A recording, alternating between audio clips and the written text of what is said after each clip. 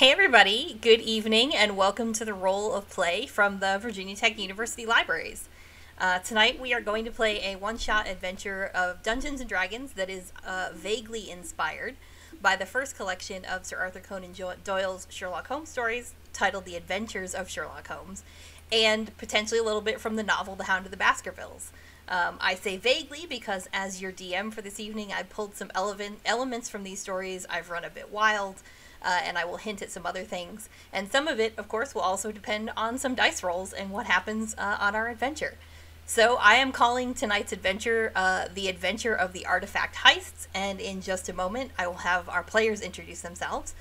For those of you who are not familiar with me, even though I live on this stream, it feels like, my name is Dietz. I use she, her pronouns.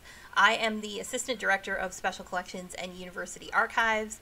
I love to think about play and how it overlaps with my work and the way I interact with people.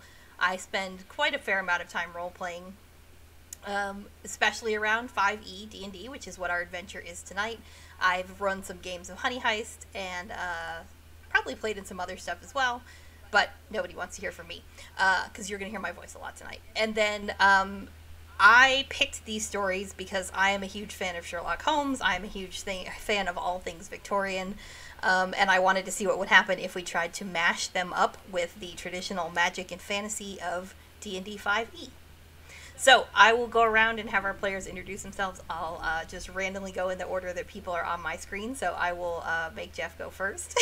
Oh, great. So, good evening. My name is Jeff Pedersen, and my pronouns are he, him. I actually am not officially attached to Virginia Tech. I'm actually a high school history teacher at Blacksburg High School, although I am a Tech alum. I got my teaching degree a few years ago, and I actually did work in the library for like 2 months. When we talk about play, when I think about play, I think it's a really important part of my job as a teacher. I'm best known as the guy who does those crazy activities with his students, and I'm constantly asking my students to play.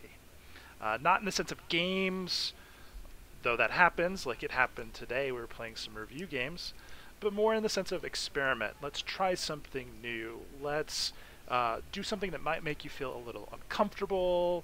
And sometimes as part of that play, I ask my students to actually role play.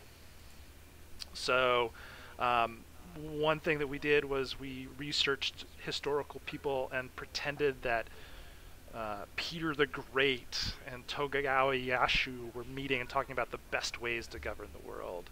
Or pretending you're a merchant in the Indian Ocean. Or playing a high school student in a murder mystery game.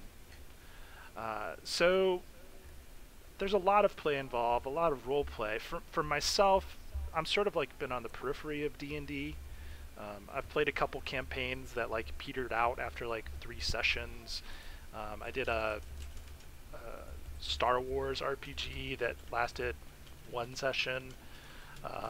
And I have memories of character building. I love building characters. So, and as for me and Sherlock Holmes, honestly, I've read The Hound. I've read a few of the adventures, but mostly it's the secondary sources that have gotten me into Holmes, like watching Sherlock or watching Sherlock Holmes with Downey Jr., or, you know, Basil in The Great Mouse Detective, or my favorite TV Holmes is Gregory House from House.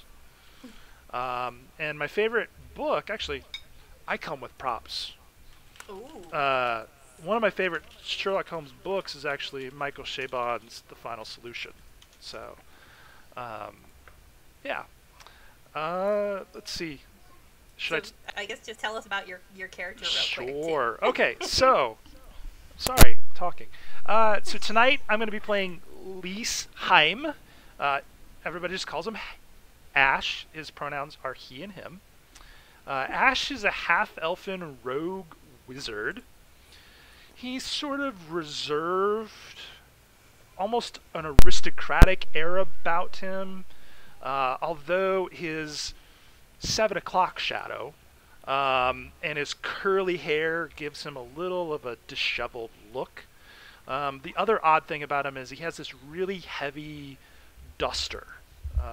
So sort of think Dresden Files. So anyway, that's me. Okay, Alex, you're up. Nice. Hello, everyone. I am Alex Kinnaman. My pronouns are she, her, hers. I am the digital preservation coordinator at the libraries. The title sounds way cooler than what I actually do, but I like saying it. So I used to play quite a bit of second edition D&D in undergrad, back when THACOs were a thing and, made everything so much more complicated. And this is my very first 5e game, so bear with me as I figure out what on earth I'm doing.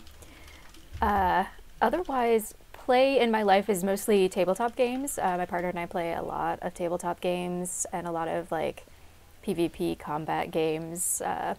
I am not a gamer, but I do love my tabletop games. I have played in Honey Heist before on this Twitch stream. Loved it. So I came back for this, and as I said, I've only played second ed and a little changeling, so this will be an adventure. And my experience with Sherlock Holmes. So I did brush up on my Sherlock Holmes for this event specifically, under the order of our lovely DM. But I had previously read The Hound, but it's been ages, so I kind of just worked my way back in and got back into the vibe of Holmes' life. And I also was going to shout out The Great Mouse Detective. That is Vincent Price's best role, is as Ratigan, so I'm a huge fan of that, and I think that might have been my first experience with Sherlock Holmes and the concept of Sherlock Holmes. So today, I am playing Elayna. Her pronouns are also she, her. She is a dissipator tiefling, so she hails from the city of Dis, which is in Hell's second layer, and she's also an excellent spy because of where she comes from. She is an artificer, so if those not familiar, basically an inventor but with magic. She's pretty naturally suspicious, doesn't really warm up to people very well, and follows her own code of conduct. She's very lawful, but to her own law, which makes her a little maybe inconsistent to other people, but to herself she's totally doing everything she knows she's supposed to be doing. She doesn't really like people all that much, but she really values life and information sharing and intelligence, but mostly for her own gain. She's black hair, very pale, with purple eyes, and of course the tiefling horns. So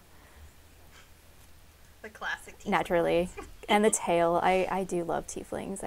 They're so cute. I shouldn't say that. They're from hell. I mean, they can be. I'm pretending she is. Yeah. Yeah. Okay. Jen, why don't you tell us about you and who you're going to play tonight? Yeah, my name's Jenn. My pronouns are she or her.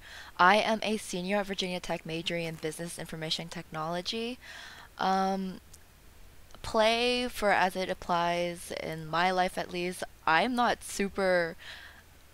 Just to be frank, I have no experience at all in D&D. I have no idea what I'm doing here. So hopefully it goes well, and if I'm a little bit slow on what's going on, I apologize beforehand. But basically, I've been into a lot of cosplaying before, so I have a little bit of experience, I would say, into personifying into characters and because I like them so much. So experiencing roleplay is very minimal, so sorry if I'm a little bit, trying to keep up as much as I can. But with the experience of work of literature, so Sherlock Holmes, I was a huge fan back in high school of the Sherlock Holmes series from BBC with Benedict Cumberbatch. I was a huge fan, so I'm a little bit familiar with that kind of aspect of it. So because it's my first time playing D&D, I kept my character super basic, I guess, because I didn't know what I was doing. Her name is Jeswyn. She also goes as she and her pronoun. She is a human race, um, and her class is a rogue. I imagine her to be more like myself since I didn't really have anything to base it on since it's my first time. So I thought of her as more of a scrappy person. She likes to do what she wants to do. She likes to cause trouble. And yeah, I think that's what I can say about her. Great. Awesome. And last but certainly not least, Nathaniel. Hey, I'm Nathaniel Porter.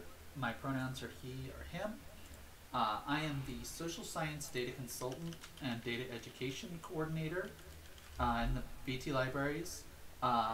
Basically, that means I help people work with data about people, whether that's surveys, whether that's interviews, whether that's Facebook scrape data, Amazon reviews, all kinds of things. I teach it, and I help people one-on-one. Play is actually a big reason why I'm in the job I'm in.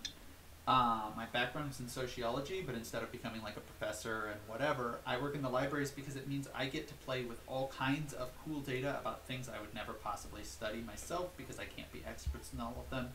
So just some recent examples. I've worked with data on kidney donation, cybersecurity, and interpreting the facial expressions of piglets. And helped people with that just recently. So I love to play with data. I love to teach people how to play with data. I also like games a lot. As far as role-playing, I've played and DM'd a little bit of 5th edition and Doctor Who, as well as long in the past, played some Shadowrun. I do love me some fantasy cyberpunk, but that is not today, I guess. I've mostly done trading card games and board games until recently, though. And just for fun, in my spare time, I'm also working on a couple projects with 5th edition, including a research project on analyzing racial typecasting because I like data, and I have data. So, yeah. My character is Rocky. He is, his pronouns are he, him. Rocky's his nickname, but nobody knows his real name. He's an Earth Genasi, so if you're not familiar with Genasi, they're part mortal, part elemental or Jinn. So his parents abandoned him because they were shamed in the ruins of Neverwinter, where he grew up, just sort of surviving on what he could find, learned to keep calm and quiet, and listen. The ruins were a great place for him because he could sort of blend in. His skin is sort of a dusty brown with like pebble-sized goosebumps that look like craggy rocks. So he's very identifiably Genasi. He's a barbarian, so he generally is very calm and collected and observes a lot, but when someone attacks him or someone he cares about or threatens threatens to corrupt the land, for example, a demonic influence, something like that, he can fly into a great rage and be extremely powerful. He's also slow to speak and slow to trust. He's not really allied to any particular force except for the Earth. Okay, so that is our party for this evening. With all of that in mind, unless y'all have questions, we can start this game. Let's all right, go. everybody's ready. Yeah, let's go.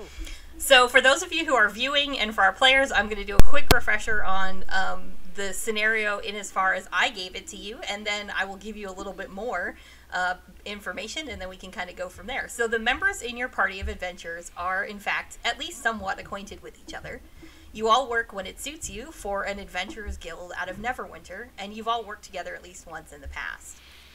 Word has reached you, you'll find out how in just a moment, of a rather significant contract, one that, depending on your motivations, could earn you a hefty amount of gold, It could earn you a favor from some nobility. It could be a chance to right a wrong or capture someone who's an evildoer. It could be an opportunity to learn about some mysterious items, or a combination of all of these. Lord Keegan Rivergleam, a Neverwinter noble, is a known collector of historical artifacts and curiosities. His collection is not open to just anyone to wander in and look. He has strict policies on who is allowed to visit his self-proclaimed gallery of gizmos. And yet, between the limited details of this contract and the rumors in the city, pieces of Lord Rivergleam's collection have been disappearing. He tried to keep it quiet, hoping to retrieve his losses before anyone caught wind, but his own resources have been unable to return a single item, and more have gone missing, forcing him to seek professional assistance elsewhere. Whatever your reasons for pursuing this job, the four of you have convened at the guild hall. Knowing that you're all acquainted, the mercenary guild master, an older dwarf woman named Nesra Stormbreaker, has called you all in. She thinks, at least, that this seems like the kind of job you might take on together, if you can figure out what it is you're supposed to be doing. Rivergleam has been vague on the details of the terms of the contract, and Nesra is annoyed, and not just because it seems unclear about what her own cut will be. She tells you that she has no patience for these nobles and their secrecy and nonsense, and the contract is basically just a note, which she waves in your face, perhaps in hopes of winning some sympathy at her annoyance. Stormbreaker. Items have been stolen, desirous to have them back. Will pay well in gold, or reasonable, which is bold and underlined, favors. Don't waste my time with unskilled adventurers, and don't give the details to anyone who doesn't need them. Send possibles directly to me. Rivergleam. So she waves this note in your face, and she gives you the location of Rivergleam's estate in Neverwinter proper, and reminds you to remind him that she gets her payment if you don't all die. Before you leave, she sends you to the stores, being that you are guild members, as a courtesy, and each of you gets a potion of healing. The guild quartermaster, a halfling named Hallows, who has heard Nesra's grumbling, hands you one extra with a wink and a shushing gesture. No idea what that Rivergleam has in store for you. So, Rivergleam Manor is a short walk from the guild hall on a sunny morning. What would you like to do?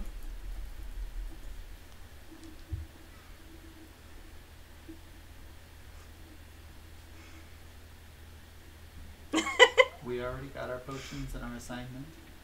Yes, you have your assignment. Everyone has a single potion of healing, and you have one extra. Someone should hold on to, and maybe you should know who has that. Who wants the extra? I'll take the extra. Okay. Could carry quite a bit. Well, Ash is going to start walking. He's got a little bit of a cane going, and he just kind of is a stroll with purpose. Okay. Is everyone following along? Or is Ash going on this adventure alone? No, That's fine with me. That's fine with me. Elayna's I following can get along. paid. So, as I said, Rivergleam Manor is a reasonable walk from the guild hall. Although you suppose that Nesra could have sent word ahead, she didn't indicate that she would, making the appearance of Lord Keegan Rivergleam himself at the front door a bit surprising. He's an older human man, graying at the temples, and he's dressed in white and ocean blue. He gives you all a once-over, pauses, nods, and seems to invite you in. There is a comfy library with chairs, tea, and some pastries. You're all invited to sit, and after another moment or two of silent study, he nods, and he says, "I think you're bound to have some success at least, and certainly a little is better than none. I suppose I should tell you more?" Whether you know it or not, he tells you, he's a wizard with an expertise in divination and a fondness for stories.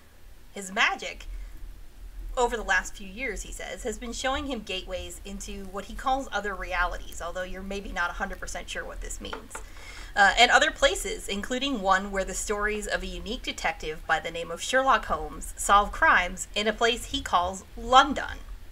If you don't stop him, he begins to describe a rainy, gray city choked with smoke and clattering with carriages, a huge building made of iron and glass, an ornate palace for a queen named Victoria, strange weapons with tubes and triggers that fire small bits of metal, and on and on. This sounds, to some extent, like nonsense, but magic, as many of you know, can be nonsensical and do nonsensical things. Over time, he explains that he's followed Holmes closely, learning to travel briefly and acquire items relating to these adventures. In bringing them to the material plane, however, they have taken on some of the magic of this place, manifesting as rare items and becoming a valuable and dangerous collection. His, quote, gallery of gizmos, which he finally offers to show you. He leads you through the house, further in, talking all the while.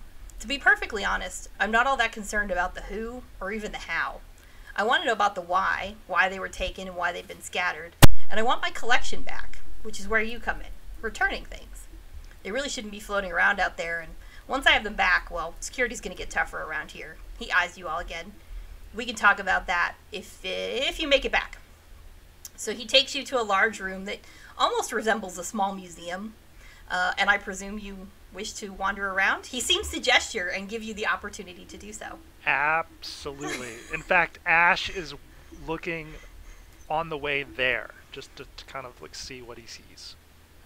On the way there, you pass through the ground floor of the mansion, so there are doors that are closed. You're basically walking through a central hallway. None of them appear to be open, so you're not quite sure what's on the other side. The walls in here are decorated with paintings. They vaguely resemble him. You might suspect that they are family members or, ancestors. But when he gets to this room, you see two guards standing outside of it. It's a set of double doors, and he opens it and reveals to you this museum-type space. If you take a few minutes to walk around, which he seems to be willing to allow you to do, which is a rare experience indeed, you see strange collections of items on pedestals, including some empty pedestals as well. In one, you see, across the top of one, you see a walking stick with a strange black coating and a bone ring set into it. At the far end of the room, there's a violin, and when you get close to it, it begins to produce music on its own. You see an odd collection of 5 seeds, bright orange in color. You see a piece of what appears to be wallpaper with a word scrawled across it in red, but in a language that none of you, not even Ash, can understand. You see a box made of a strange material. You see some piles of gems or gold. But there are pedestals scattered throughout and empty pedestals throughout this room where individual items seem to be missing. And after a few moments of letting you sort of wander, he sort of draws your attention again. And he says, I won't send you out there empty-handed. I haven't recovered anything, but I've been working on something that I think will help. I'm not quite sure that any of you've mastered planar travel. And he says this with a hint of humor, but perhaps a note of condescension as well. He eyes you all, and let me roll a dice here. It's going to determine something for me, because I like to leave it up to the dice too. So he eyes you all, and he hands Ash an amulet. He says, it's an amulet of the plains, sort of. I've done some work on it, and it should take you to one of my missing items. I'm not really sure which one, but it should get you there. Or at least near enough to show you the way. And from there, it'll take you to another, after you find it. Or maybe back here. At any rate, I don't expect you to get them all in one go. Odds are you'll show up here eventually, and we can check in on the situation then. Just sort of concentrate on the amulet, and it'll do the teleportation part. And he sort of looks at you expectantly. Okay, well, like he's... first of all, I'm just gonna look at it. And, you know what? If you want to, you can go ahead and roll an Arcana check. Okay, Arcana First check. roll of the game that isn't me. Okay, here we go. Arcana check. It is a 9. Come on. 9. Boo. You believe him when he says it's an amulet of the plains, that it looks like things that you've heard of existing. You don't know, you have no idea what he's done to it. You can only hope that what he said is true, that it will take you to one of his missing items, or near one of his missing items, and hope that it does what he says, or bring you back here, should it be necessary. Okay, go ahead. Well, he's doing that. Can I do a perception check and look around the room, sort of focusing on the empty pedestals in the areas nearby? Yeah, go ahead. And just to confirm, he said you think about it and it's supposed to take you there. Yes. Mechanically speaking, it takes an action to use this item. And if you concentrate on the amulet, he is telling you it should take you to a nearby location to one of his missing items, wherever that happens to be. At this point, you would notice, let me see. With that perception roll, Rocky, and even you, was a 15, yes. You notice there are 7 empty pedestals in this room. There's nothing unique to their placement per se. There's no obvious pattern to where the missing items are. It does in fact seem pretty random. But from what you can tell, there are 7 empty pedestals, which would suggest that there are 7 missing items at this point in time. But there's nothing noticeable at them. They're just empty. Sometimes they still have something that might be holding something. So in one case, you see a pillow with nothing on it. In one case, you see what looks like the sort of a round neck and shoulders of a person with nothing on it, like it might hold a necklace or something that it doesn't hold now. But the items themselves are just gone. So while this is happening, Elayna is going to ask Ash if she can also check out the amulets. Fiddling with magic is kind of one of her hobbies, so she'd like to kind of see, and then you do an Arcana check as well. You can, yes. Ash holds it out, but he still is holding it. He's not willing to get rid of it. He's not willing to hand it over. He's not willing to part with it? Yeah.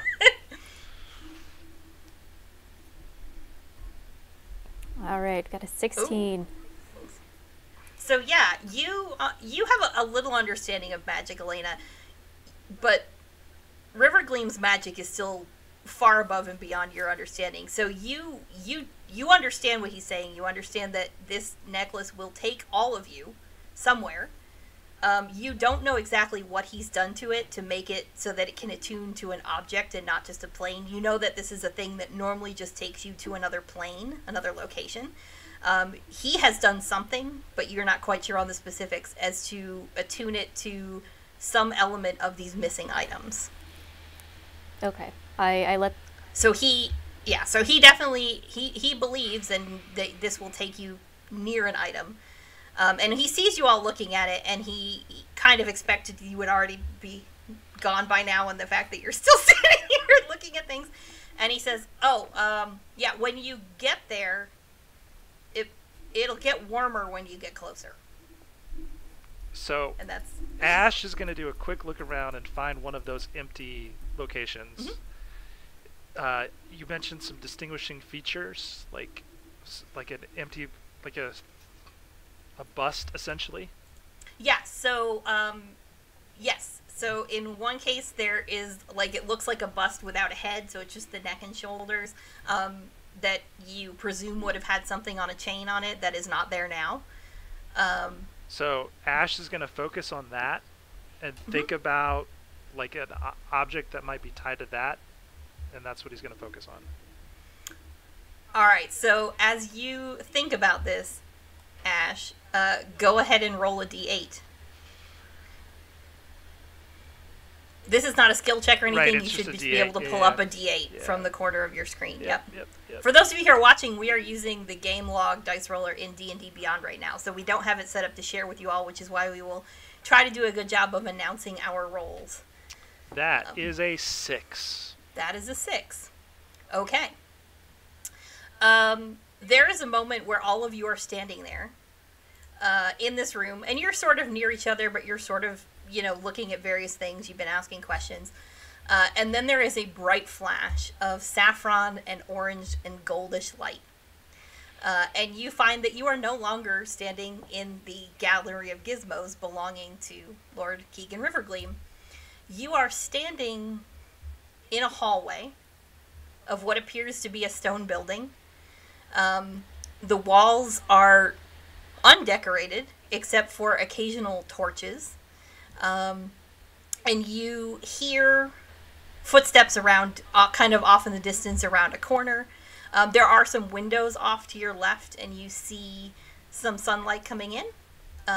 It appears to be daytime wherever you are.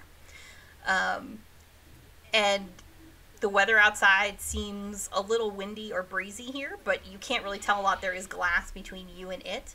And beyond this window, if you look out, you see orchards that are perfectly aligned, reaching off into the distance. But you are standing in a hallway, and you hear footsteps around a corner ahead of you.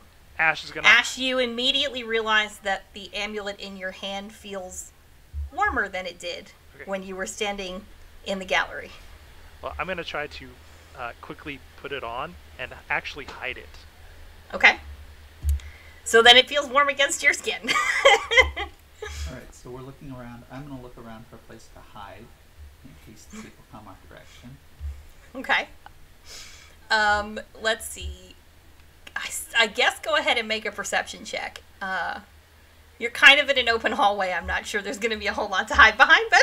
So while he does that, Ash is going to take a step forward and see if he notices any difference in temperature. Okay. Rocky, you look around. You are a particularly large creature. There is not really anything for you. Look at, and there's you realize now that there is like a tapestry on the wall in front of you. I mean, you could hide behind that, but everybody's going to see the bottom half of you sticking out. If you choose to duck behind it, that is your call. Ash, you took a step forward, like down the hallway? Or? Yeah, I'm going to take like a step forward and see if I notice any difference in temperature. Okay. And I'll do that for the cardinal directions. Okay, as you take 2 steps down the hallway in the direction that you happen to be facing when you appeared where you appeared, you notice it gets slightly warmer. Okay. Can we hear what direction? So that seems to have been truth. You're in a hallway, let's say, facing north. Oh, no, can we tell what direction the footsteps are coming from, or do we need to roll perception? Oh, they are coming from this hallway. They're ahead of you about 20 feet or so. There is a right turn, and you hear feet in that hallway around the corner. And you're starting to hear voices. I gotta check character sheets real quick. For the moment, none of you... Well, it's still murmuring at this point, so... Well, I'm going to tell everybody that it's that way, but then I'm going to hide. Okay. Those of you who want to hide, go ahead and roll stealth checks. This is going to be pretty high because you're not a lot of options here. Can I actually... I'm going to go ahead and cast Pass Without Trace. Okay. So you can do that. That will hide all of us with a +10 bonus to stealth checks, and we can't be tracked, and we leave no tracks for up to an hour of concentration. So Rocky gestures, and even though it doesn't seem possible, you all seem to be almost shrouded against the wall that you're next to. Kind of, it seems like you shouldn't be able to hide here, but for some reason you can. So are you just staying put? Are you going to attempt to move? I say we walk slowly and quietly toward where, okay. Do we know where we're headed? Straight ahead. All right. So, go ahead and everybody roll stealth checks, and you will get +10 to this because of Rocky's help.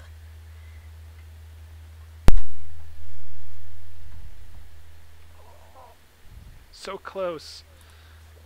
Almost. Yeah. So we have with these +10s for our viewers, we have a 20, a 21, a 20, and a 29. So as you are creeping down this hallway, you see, and again, for some reason, almost don't notice you, 2 dwarves and something large and sort of amorphous that is a cloud of wind, for lack of a better word. appear at the intersection, and they seem to be looking around somewhat frantically. So they are, both of the dwarves are carrying, they're in armor, and they do seem to both be carrying weapons. They're both carrying spears, but they're not using them offensively at this point. They're just carrying them. They're just looking around confused. Can I cast Detect Thoughts? Does that... Can you? Do you have that I spell? do. I do have that spell. Okay, let me figure out what it is. Cast the spell. Actually,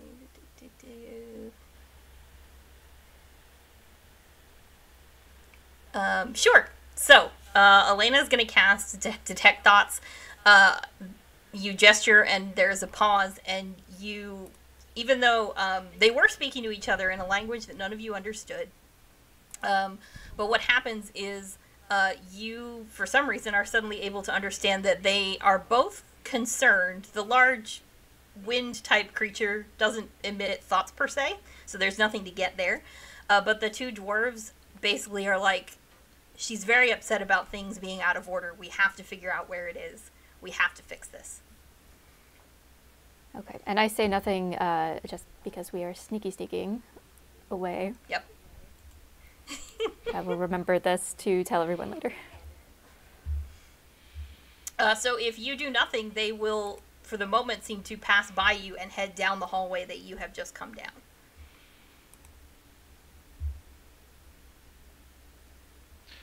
As they walk by, do we notice anything other than the shields on their persons? You notice that they're both wearing armor, and there is a symbol on their sort of shoulder plate. They're wearing chainmail, but there's a symbol on the shoulder plate that you... Well, go ahead and roll an intelligence check. Maybe you can figure out where you are. Okay.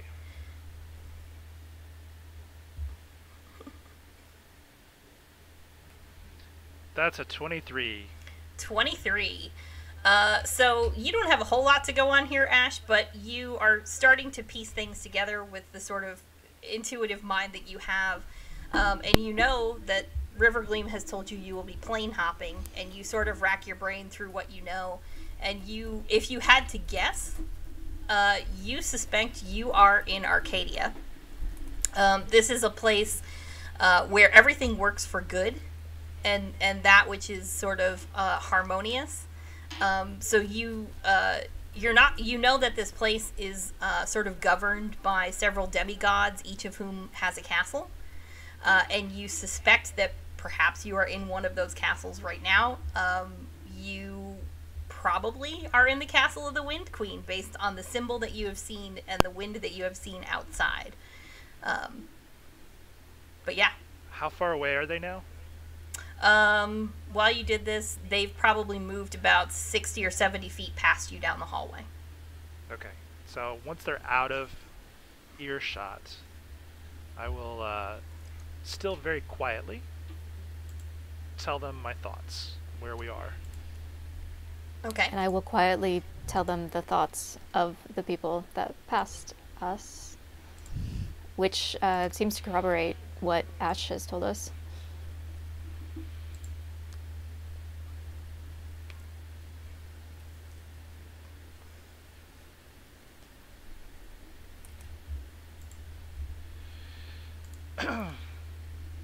In the meantime, I would say, okay, let's go. It's this way, and I'll point in the direction. And Okay. I would say we want to continue to move rather stealthily. Okay. Well, you see no one else in this hallway. These dwarves and this air creature, which I think with your 23 you would now realize Ash is an air elemental, have passed you by and gone the other way. This hallway ahead of you does not have external windows. It is turning inward to the castle now.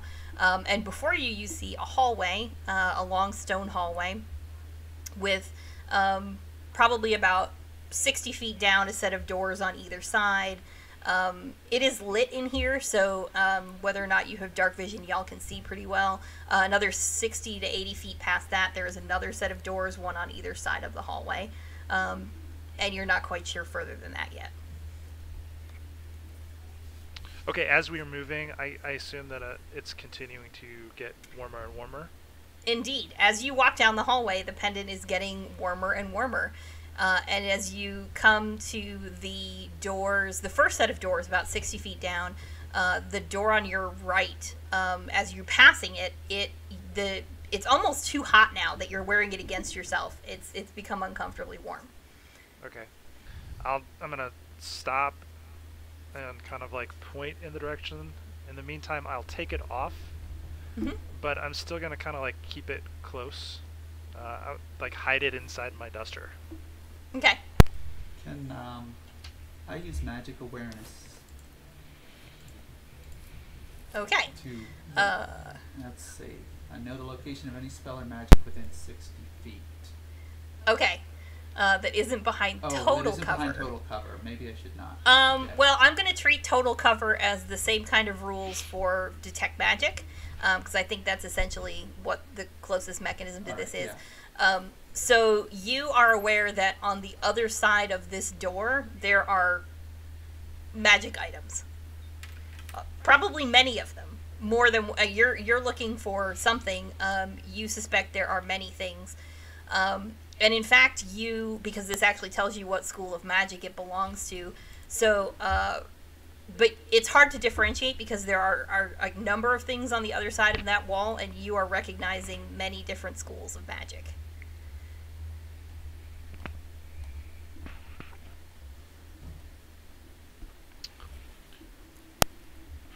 Okay, I'm gonna walk up to the door and check for a lock. The door is locked. Okay. There is a keyhole. It is a set of double doors with handles. There is and they are locked. I am gonna turn to Jeswyn and sort of like indicate to her to see if she wants to take a crack. Yeah, so actually in my equipment I have a set of lockpicking tools, hopefully. And I take a crack at it and I hear a click, and hopefully that's some good news. Go ahead and roll a sleight of hand check for me, a dex check with those. And that is 15. Okay, so you do in fact hear a click. Whatever the security is on these doors, man, these people might need to work on that. But you have very deft fingers, and you hear the lock pop. And if you wish to, you can open this door. I think we're good to go, so I put my hand on the handle and crack it open as fast as I can. Okay. If you open these doors, you open the door on the right. There's, like I said, it's a set of double doors. And in front of you, you see what is essentially a treasure room. There are stacks of chests in different places. There are, some of them are open, and you can see things like bolts of cloth or coins flowing out of them. You can see pieces of jewelry. You can see things that look like rods or wands. You can see various magic items. This is quite a treasure trove of someone's that you have just let yourselves into. I'm going to move through the door and get inside, so in case anybody else comes, we can... I'll be on the right side of the door. So everybody goes in. Are you closing the door behind you? Or are you putting yourselves in this room? Or I'll be the last one in, just kind of like keeping an eye on the hallway, and then, yeah, I will close the door. Okay. Okay, so you are closed in this treasure room. For the moment, undetected. I will ask Ash if the pendant is maybe pulsing or giving a sign that the treasure might be in this room any closer. We are maybe, holding it out to see if it can guide us, like a GPS sort of thing. Okay. Yeah, I'll start walking around the room and, warmer kind of Dousing thing. with it? Yeah. Yeah, basically. So to this point, you're like, okay, I've been getting closer. It's been getting warmer. You find that there's a moment where you get close to where you think it couldn't get too much hotter, and then all of a sudden it gets cold. And if you change direction and start following maybe where it gets warmer, you find that it gets warmer, and then as you get close, it gets colder again. So you're not quite sure what's going on. All of you go ahead and roll an investigation check.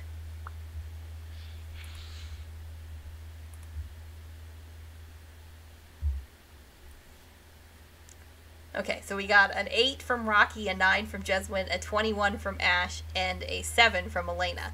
So some of you are very distracted because there are many exciting things in this room, and it is very easy to become distracted, and perhaps you could just take that instead, or maybe this thing over here, and actually if you stop for a moment and start to pay attention, you realize that things that were in one place might suddenly seem to be drifting to another. Okay. So you wonder if what you're chasing is moving around this room somehow. Okay. So, because you notice that other things are as well. So I'm going to tell everybody to just freeze, and I'm going to stand still and try to triangulate, not moving forward or anything like that. Just stand still. Okay. If you seem to be, you're standing still, and it seems like it's not, it seems like the motion of things is kind of random. So you can actually watch an object sort of drift as if it were caught on a breeze and plop itself down on another chest. Or, a coin might just sort of roll almost like a tumbleweed across the floor. As you suspect, you are in the castle of the Wind Queen, so this is maybe a weird trick of the Wind Queen's treasure room. And you might need to figure out a way to get something to stop moving. Can I look around for any kind of traps or triggers or... Yeah, go ahead and make an investigation check. Investigation. I'm going to roll the real die. Okay, 11 plus 3, 14. 14. Rocky, you are attuned to the earth as an element, and you notice that a coin that is rolling across the room past you stops on its edge when it gets near you. Interesting. And just sits there on its edge. I bend down and take a closer look. Yeah, you can pick it up. It is a gold coin. It looks slightly unfamiliar. It's not necessarily from where you are from. What happens when I pick it up and take a look? It's just a coin. It stopped moving when it got to you, and it didn't stop you from picking it up in any way, shape, or form.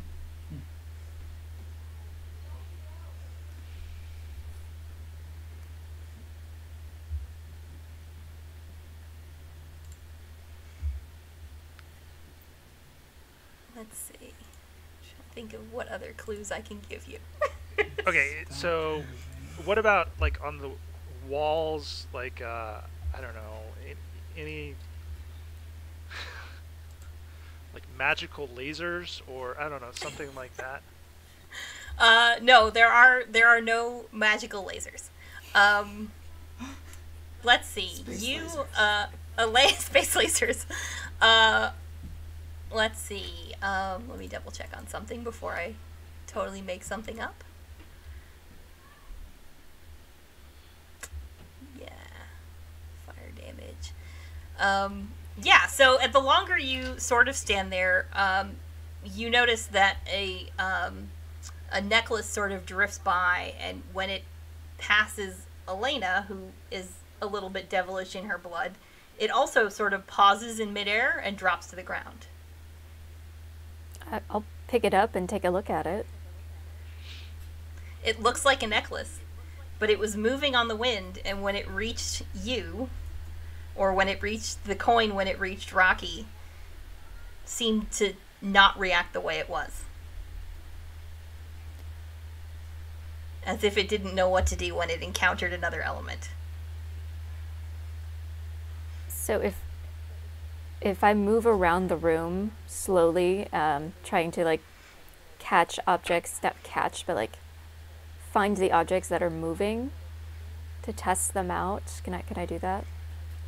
Yeah, when you come into proximity with them, like when you're right up against something that was moving, whether it was rolling across the ground or drifting on these apparent little breezes, it stops.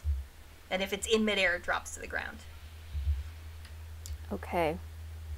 So it seems as though some of you, or maybe some skills that you have, can stop things from moving. So you maybe need to focus that in on what you're trying to find. So if I go, say, a near item, if I go to grab it as it's moving by, does it stop?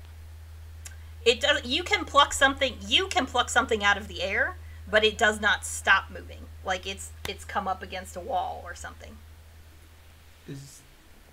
Can I look for anything that doesn't belong? Something in the collection that doesn't look like it fits with the rest? One of these things is not like the other? One of these things is not like the other. Go ahead and make an investigation check. Go ahead, Ash, make one as well. Okay. We'll put the two of you, your All right, I get between, because 16. you have the amulet right now. Okay. 15. Okay. So, Ash, you start moving and you feel like you're getting closer to this thing again.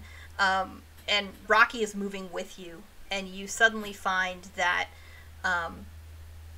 you are both staring at an open chest with a pile of coins, and one of those coins looks a little different. It's actually kind of gross. It looks like the coin itself has a hole in it, and attached to it is a thumb that seems to be like sewn to the coin, and it is sitting on top of this pile. It looks like it's starting to wobble, like it wants to move, and then as Rocky gets closer, it sort of stops again. And the amulet at this point has gotten very warm. Rocky, you want to grab that one right there? No, that one right there. Sure, I'll reach out and try and grab that. It worked okay the last time. I'm a little weirded out by the thumb bit, but you know. It's sort of, it's a little desiccated. It's, it hasn't been recently detached from anyone. Here, I'll get out a handkerchief and... Okay. No, I'm good. I am kind of made of rock, so, As this is happening, you hear the door open behind you. And for a moment, you do not understand the voices. And then they seem to switch to common. And there is a rough voice that says to you, Hey, where did you come from? But you are holding this thing, Rocky. But there are two dwarves, and behind them, an air elemental standing in the doorway. And they look very confused as to how you got here, and a little nervous and upset that you are here. How many were there? 3. There are two dwarves, and an air elemental. And an air elemental behind it. I'm just going to hang out for a second. What do you have there? What is that? I'm not sure. I was wondering that myself. Let's see. Elayna, do you still have that spell up? I don't remember how long it lasted. Oh, The No, it was only 1 minute. Never mind that. Yeah, so they want to know what you're doing here, what you have, what you think you're doing here. And they look, they're not hostile yet. They're just real confused about how someone got into this place that no one should have really been able to get into. I'm going to start talking to them in undercommon and sort of like pretend that I have, like Ash is going to say, excuse me, I'm sorry, I don't understand what you're saying, but I'm going to say all of that in undercommon. Pretending I don't know common. Yeah. They look at each other very confused. None of you speak Dwarvish. You believe that's what they were speaking before. They switched to common. They do not know what you are saying now. And you see hands sort of tighten around the spears a little bit. And there's male and a female, and the male says, "What are your intentions? What are you doing here?" And he says this again in common. They seem to understand that, or not expect that you would speak Dwarven. And they're going to take a step forward. Come on, guys. Do we not have a face? I don't know. Do you have a face? That's not up to me.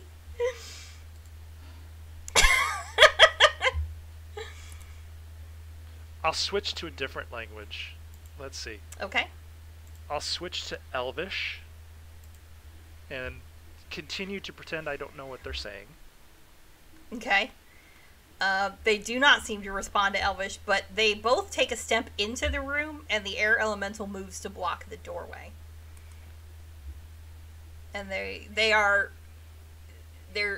and you get this is your last warning. They said, "Who are you? What are you doing here?"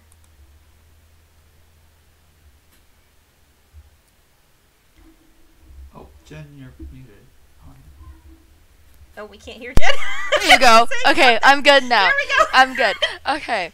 At this point, seeing as they're a little bit more agitated, Jeswyn believes honesty is the best policy at this point. So she responds in common, and she explains the situation to them, that they don't mean any harm here, that they're here to find something that was once lost. They said, what is it? And they're they want to know what it, they're asking specifically. We have no idea yet, but this amulet is the clue to it. I'll gesture to the weird thumb coin and be like, "Do you know what this is? Or can you explain what this is to us, hopefully?" Rocky, are you letting them see what you're holding, or are you attempting to hide it? No, I think that they caught sight of it already. Okay. So I'm not trying to hide it. I'm just... There is a moment when they both see this thing, and you see them look confused, like they've never seen this before. And then they both look extremely relieved. And even the air elemental seems to, like, if you can imagine an air elemental calming down. And they're like, "You found it. You have to get that out of here. The queen is very upset. It is throwing everything off. This is a place of balance and harmony. We don't know what that is. It just showed up here. Well, I guess it showed up here. We didn't know where it showed up. It's just been throwing everything off." And they seem extremely relieved at this. Okay, so while this is happening, I'm gonna hold on to the amulet, and I'm going to imagine us back at the Lord's Manor. At the Lord's Manor. How close are you to Rocky? You were standing near him, so I assume that you're still in proximity? Close, yeah. Okay, so after a moment, you feel the amulet sort of adapt to the room temperature here. It is no longer too hot. Go ahead and roll a d8. Okay.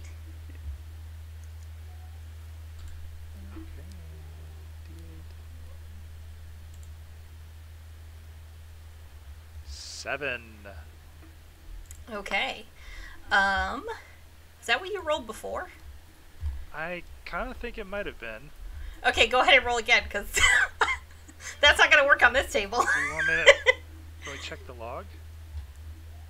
I can tell you that's what... no, actually, you rolled a 6 last time. This is a 7, so never mind. There is a... so these dwarves are very excitedly in the middle of telling you that you should take that thing. They don't know how you got here, but you should take it, and you should get... And everything stops. And there is a flash of light. And last time when you were transported, you saw this sort of saffron gold-colored light. Now there is a flash of sapphire blue. And you find yourselves standing, from what you can tell, if you take a moment to sort of take things in, at the base of a mountain that disappears up off to your side, and then a forest, at the base of this mountain on your other side. This is most certainly not where you were, and it is most certainly not Lord Rivergleam's manor. It seems that the amulet has decided to take you to somewhere else, perhaps in pursuit of another item. So you, Rocky, are still holding this very strange thumb sewn to a gold coin. All right, I think I'm gonna take another quick look, and then if I don't see anything, I'll put it away in the pack, I guess. I mean, it looks weird, unless you're attempting to actually, detect anything about it, which is up to all of you. You can, as far as you can tell at the moment, it is a coin with a thumb sewn to it. Guys, I still have no idea what this is. Does anybody know anything about it? Give me a minute. Actually, give me 10 minutes. 10 minutes? Are you going to cast Identify? I'm going to ritually cast Identify, yes. Okay, so you are all standing at the base of this mountain. If you're going to take 10 minutes, that is totally fine. You do notice, Ash, that the amulet is now radiating a small amount of heat again, but nothing substantial yet. And right now your focus is elsewhere. And if you sit here and cast Identify, you get the sense that this item has some sort of I gotta double check because I'm real bad with schools of magic. It has some sort of abjuration magic coming from it. It resembles a human thumb sewn to a coin, but you believe it would offer some sort of regenerative healing to someone who eventually attuned to it. Okay. In parentheses, for those of you watching out there who like D&D, this is the equivalent of a ring of regeneration, but in a strange object. I'll convey what I discovered. So.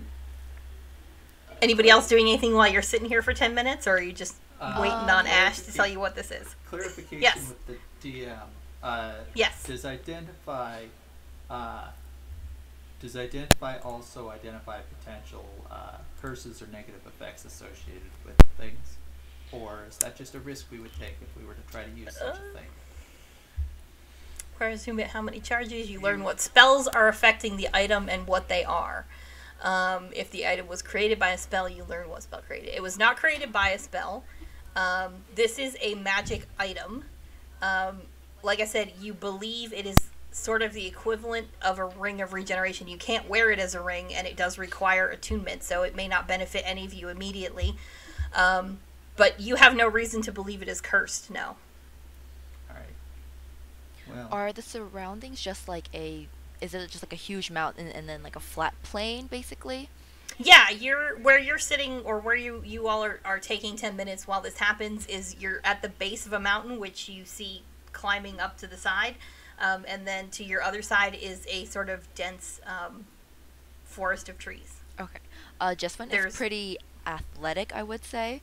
Mm-hmm. So Jeswyn is going to try to find the tallest tree and climb up of it to see if we're surrounded by anything, if there's a town nearby, just to get a good bearing of her surroundings.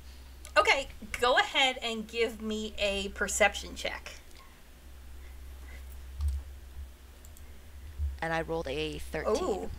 And with your plus, you have an 18. Mm-hmm. So nice. So yeah, as you all are looking at this magic item, Jeswyn sort of finds a tall tree and scrambles effortlessly up this tree. It's not the tallest tree around here, so you're probably, a lot of what you're seeing is other forest. The mountain is sort of behind you at this point, with you if you're back to it as you've climbed up this tree.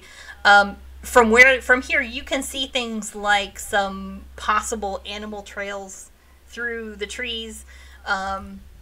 There are bushes that move that you would suspect there may be an animal there or something along those lines. But you and then off a little bit further, you actually see the bushes parting a little more substantially, and you think you see several humanoid creatures on a path. You're not quite sure where. They seem to not be headed directly for you in the base of the mountain. They're headed vaguely in your direction, but a little bit further to the north. Okay. Jeswyn is going to go relay that information and suggest that we avoid those, that general direction, just in case. Okay. After I've done with Identify, I'll do my whole triangulation bit with the amulet again. Okay. Let's see. So, bad with directions. Okay. So, if you are sort of turning around, the good news is it doesn't appear to be in the mountain or directly up this mountain. That would be very difficult to climb. If you are standing there with the mountain on your right, it suggests that you should head, let's see, if the parallel path along the mountain is north, which we will say it is for the sake of argument, and the mountain is to your east, the amulet is sort of pointing you in a vaguely northwest direction. Is that the same direction as the people? It is indeed the same direction as the people that Jeswyn has indicated may be out there. Okay, reluctantly, I will suggest I don't want to go. Jeswyn doesn't want to go. But reluctantly, she will offer to scout ahead as she is very stealthy to the general direction so she can see what these humanoid creatures are and if they can possibly pose a threat to us. Okay. Go ahead and roll a stealth check as you make your way through the woods. I am trying 17? to bring up the right 17. Okay, give me 1 sec. I got to bring up the right table here. Perception +4. Okay.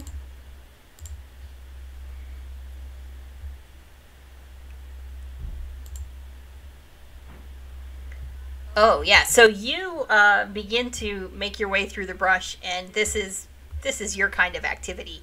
You're barely leaving a trail, you know, nobody be able to follow you. And you find yourself, let's see, roll one more thing. You get fairly close, and you probably stop yourself because you're a little concerned about drawing too much attention, but you see 3 elves moving through the woods. And if you were to look up, you also see a rather large eagle flying what you would guess is in parallel above them, up above the trees. You're doing pretty well, and all of a sudden a branch snaps beneath you, and you hear, "What was that?" And you hear this in Elvish, which you do understand. So After she left a couple minutes, I would have grabbed my cane and cast message. Okay. And said, "What do you see?" So for Jenn, because she's new to D&D, do you want to tell her how that what that experience is for her? Because So message is like a voice in your ear, but you only have a limited number of words to use. In fact, I think it's 25 words. Yeah. So okay. Yeah. So you hear Ash ask you what you see, and you instinctively know, you've worked with Ash before, you may have actually experienced this before, you know that you have a set number of words that you can reply, and very quietly, and he will hear them as if you were whispering in his ear. Right. I would say 3 elves, 1 eagle, and I'll say, "I've been caught." Okay. I will relay that to everybody else and kind of look at them whether we should head off or not.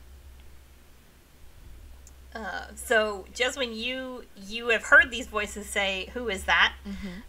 And you definitely notice the 3 of them break off from each other and start to look like they're actively looking for something, because this noise was not something they expected to hear. So you have to decide if you want to, what you would like to do. And then I'll jump back to everybody else. Jeswyn would rather not be singled out or cornered, so Jeswyn will scale up a tree to try to hide from them while she waits for the rest of her party. Okay, go ahead and make another stealth check. 10. Okay.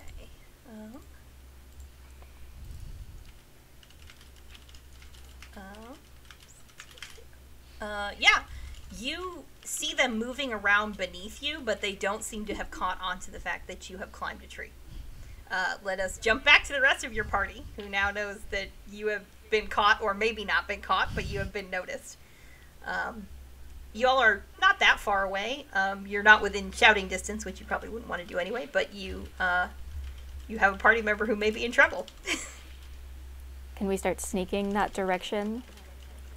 Yeah, very, definitely sneak. Sneak slowly. Okay. Do we want to split up and like try to circle around them, or all go in one herd?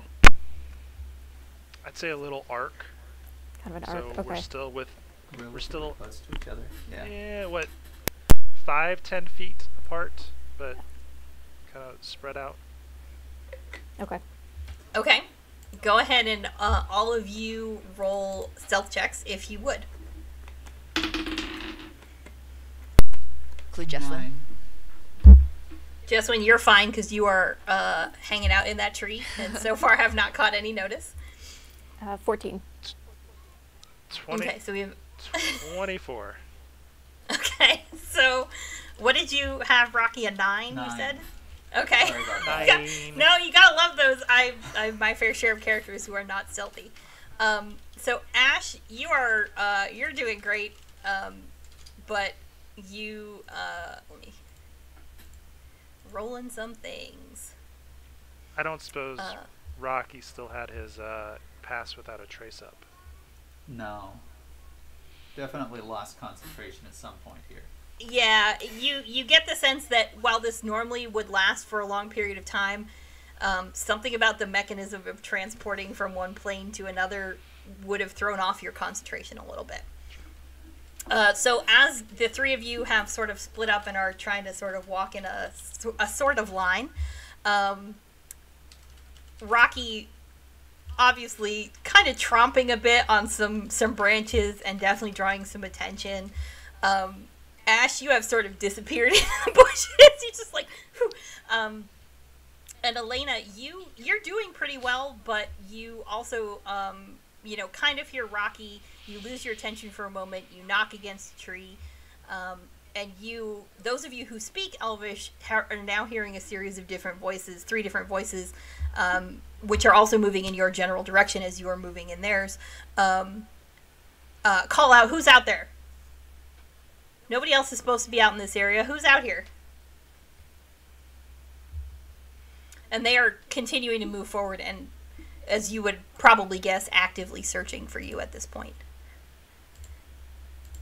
Can we hear where they are? Or can I hear where they are? I guess we're kind of separated now. Yes. Hold on, I had a roll just disappear. Okay. Let's see. Go ahead and roll a perception check if you want to try and pinpoint where they are coming from. Okay. 18. Okay, so you can't necessarily pinpoint all of them because you're all in a scattered line, but from the way that the direction that you're moving, you realize you are potentially on course to bump up against one of these elves in another 20 feet or so. The underbrushes here is kind of thick, which is sort of working to y'all's benefit, but it's also sort of slowing you down. It's a little harder to move through. All right. So you would guess there's one about 20 feet in front of you. I think that since they probably noticed me already, being my big clunky earthy self, I'm just going to make myself visible. Okay. And I'm not going to reach for my weapons yet, but I'm going to make myself visible and give everybody else a chance to hide, hopefully, and see how things go. Okay. And on that note, we are close to 7:30, so we're going to go ahead and take our break. Let's leave a little suspense. I'll do this critical role style. We'll leave some suspense. And for our viewers out there, we're going to take about a 10-minute break or so for all of our players to grab a snack or grab a drink. And we will be back shortly.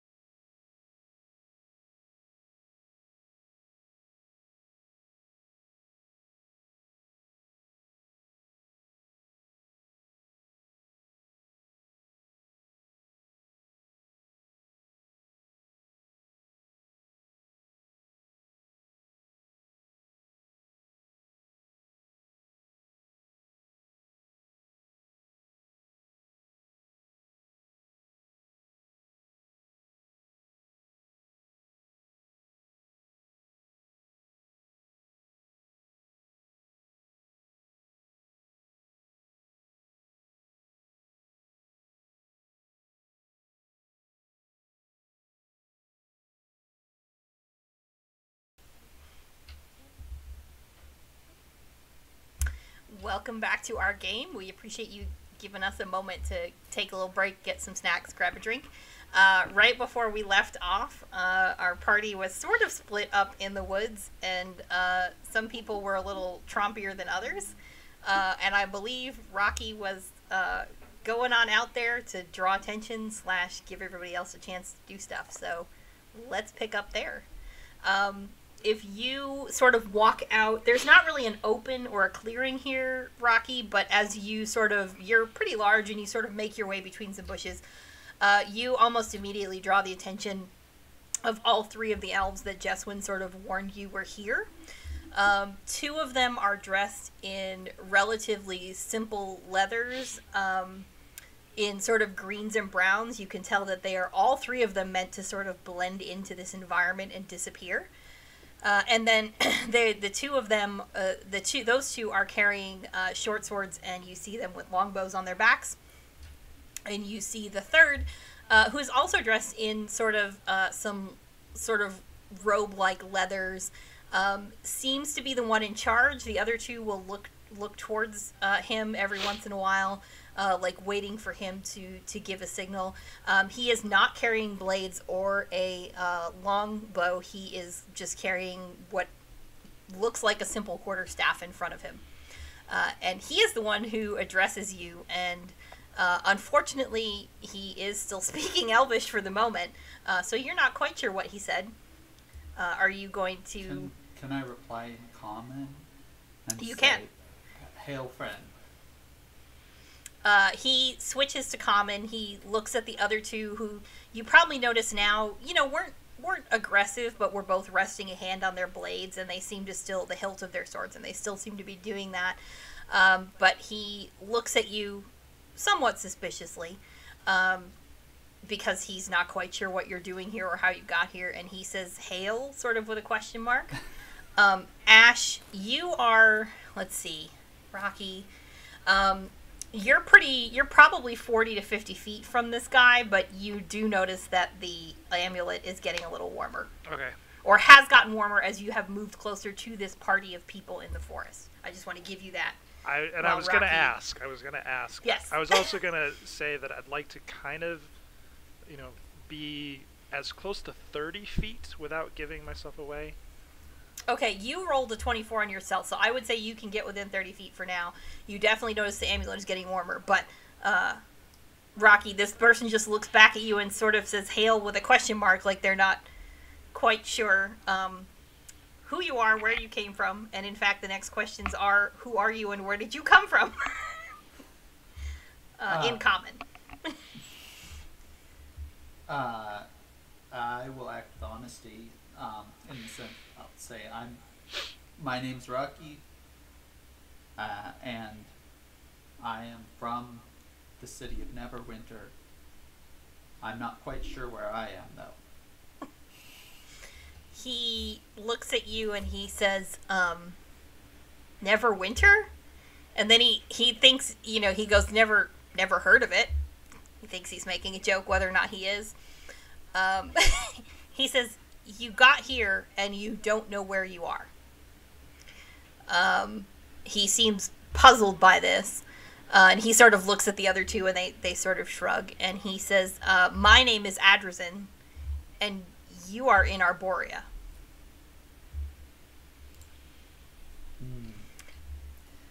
Anybody who would like to can roll a straight intelligence check to see if you know anything about this other plane that you seem to have appeared in.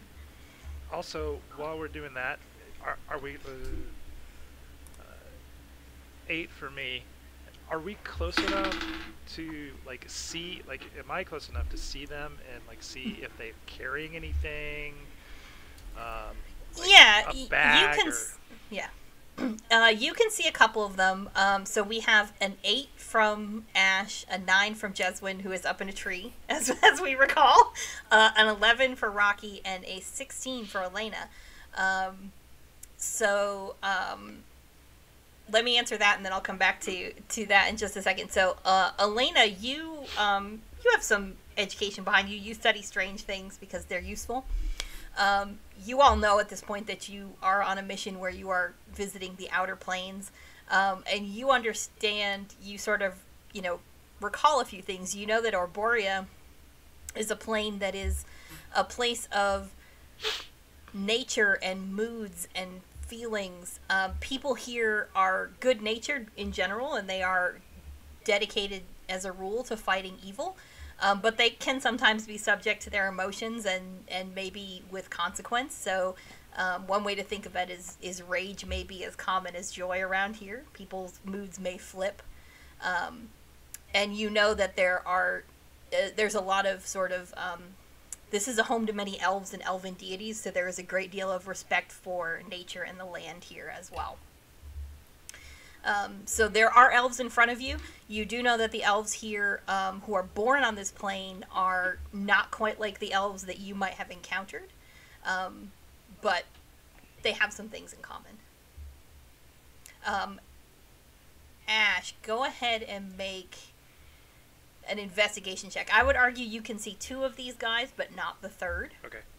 Which two? Is it the... You can see the guy, the one in the center with the quarterstaff, and the one to, if you're looking at them, to his left. Okay. Or, sorry, his right on your left. So if you're looking at him, the one. Okay, 22. Okay, I was on the wrong screen. I did not see that. There we go, 22. He does not appear to be carrying a bag. There is nothing. Well, the two that you can see, neither of them are carrying a bag. They only appear to be carrying their weapons. They do have, like, each of them has, like, a pouch on their belt, a small pouch, but nobody's carrying anything large. So, DM question. Yes. Magic hand, or mage hand. Mage hand? Would that convey the heat from the amulet? Good question. I would say no, because you don't feel, you just tell the hand to do something. You don't experience the feeling through the hand. Alright, did I find anything about these elves, since I can't communicate with the others? Right. What did you want to know? Yeah. Okay. 11. And what did you want to know? We were just doing investigation checks to learn. Oh. Or not, intelligence checks. Intelligence checks, yeah. I mean, I think with an 11, you believe that these are elves, whether or not they come from this place. You know that you're on another plane, so you don't know necessarily if these are elves from this plane or from your home who happen to be here for a reason. They are not behaving aggressively towards you. More than anything, they are curious, because apparently you get the sense they don't encounter, whether it's outsiders or Earth Genasi or what, but they're definitely intrigued by the fact that you don't know where you are, and you don't seem to know that you got here and you don't know how you are. I'll speak back to them. I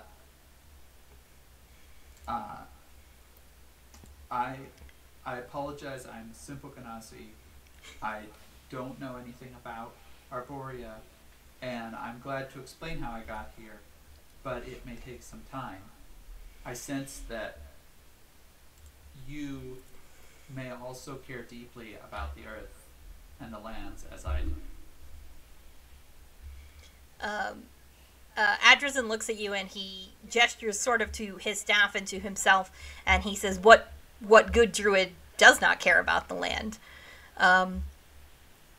But I am also intrigued by stories, he says, and he gestures to the two elves on either side of him, and he says, these are my companions, Calorel and Eloin.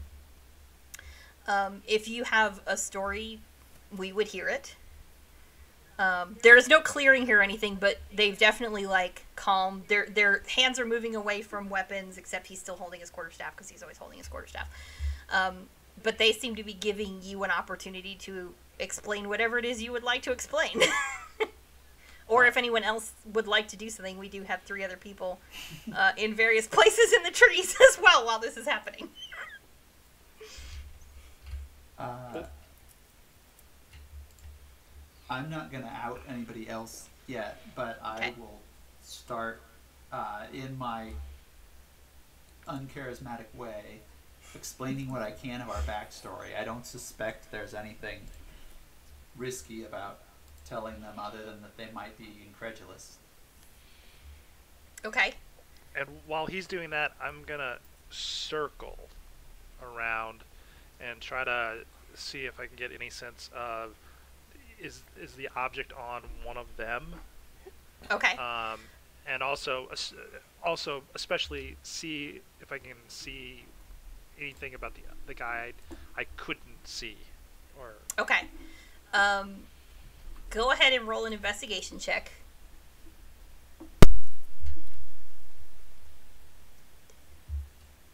21. Okay.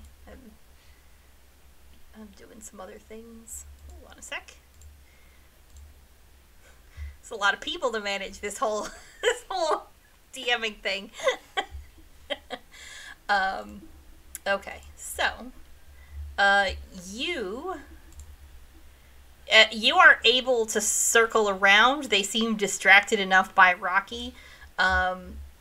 You are not sure. The other one that you can see as you circle around is dressed just like the other. You don't. The two that are with the druid pretty much seem. I mean, they look different, but they seem identical in their dress and their mannerisms.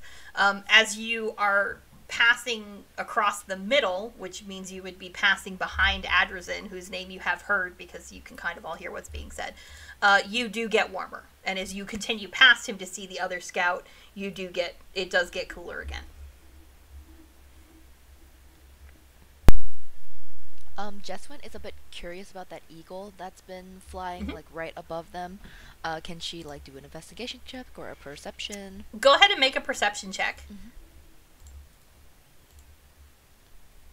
16 plus 5, 21.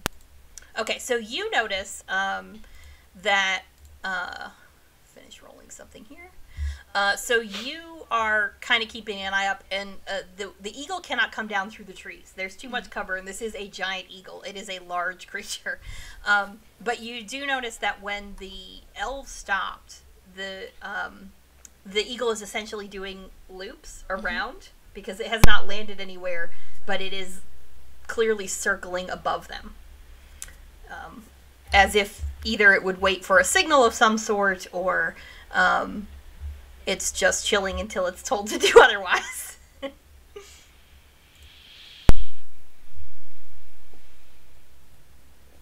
Can we tell how close Jeswyn is to, like, all of us kind of circled around each other? Because I feel like I'm still pretty close, like within 20 feet, last I knew of these Yeah, two. but none of you know where she was, Okay. and she rolled real well when she climbed that tree. So passively, none of you know where Okay. she is. As far as you know, she's okay. These elves are not holding her, aggressively, or, holding her severed head or something. She seems to be, but you have no idea where she is. Okay, I'm gonna try something that's probably not gonna work. Okay, so Rocky is telling them the story of how you got this far. How much are you telling them about what are you telling them that you're looking for something? Are you? Yeah, that we were sent out on sent on a mission by someone who had lost things to try and find lost things. Okay. We didn't get all the information, so we didn't know where we were going.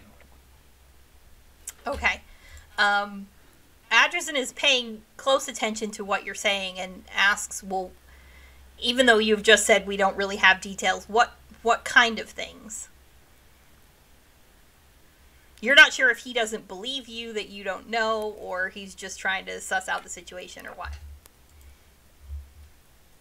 Well, we're not really sure about that either. They are unique things. Things that might seem out of place where they ended up. Okay.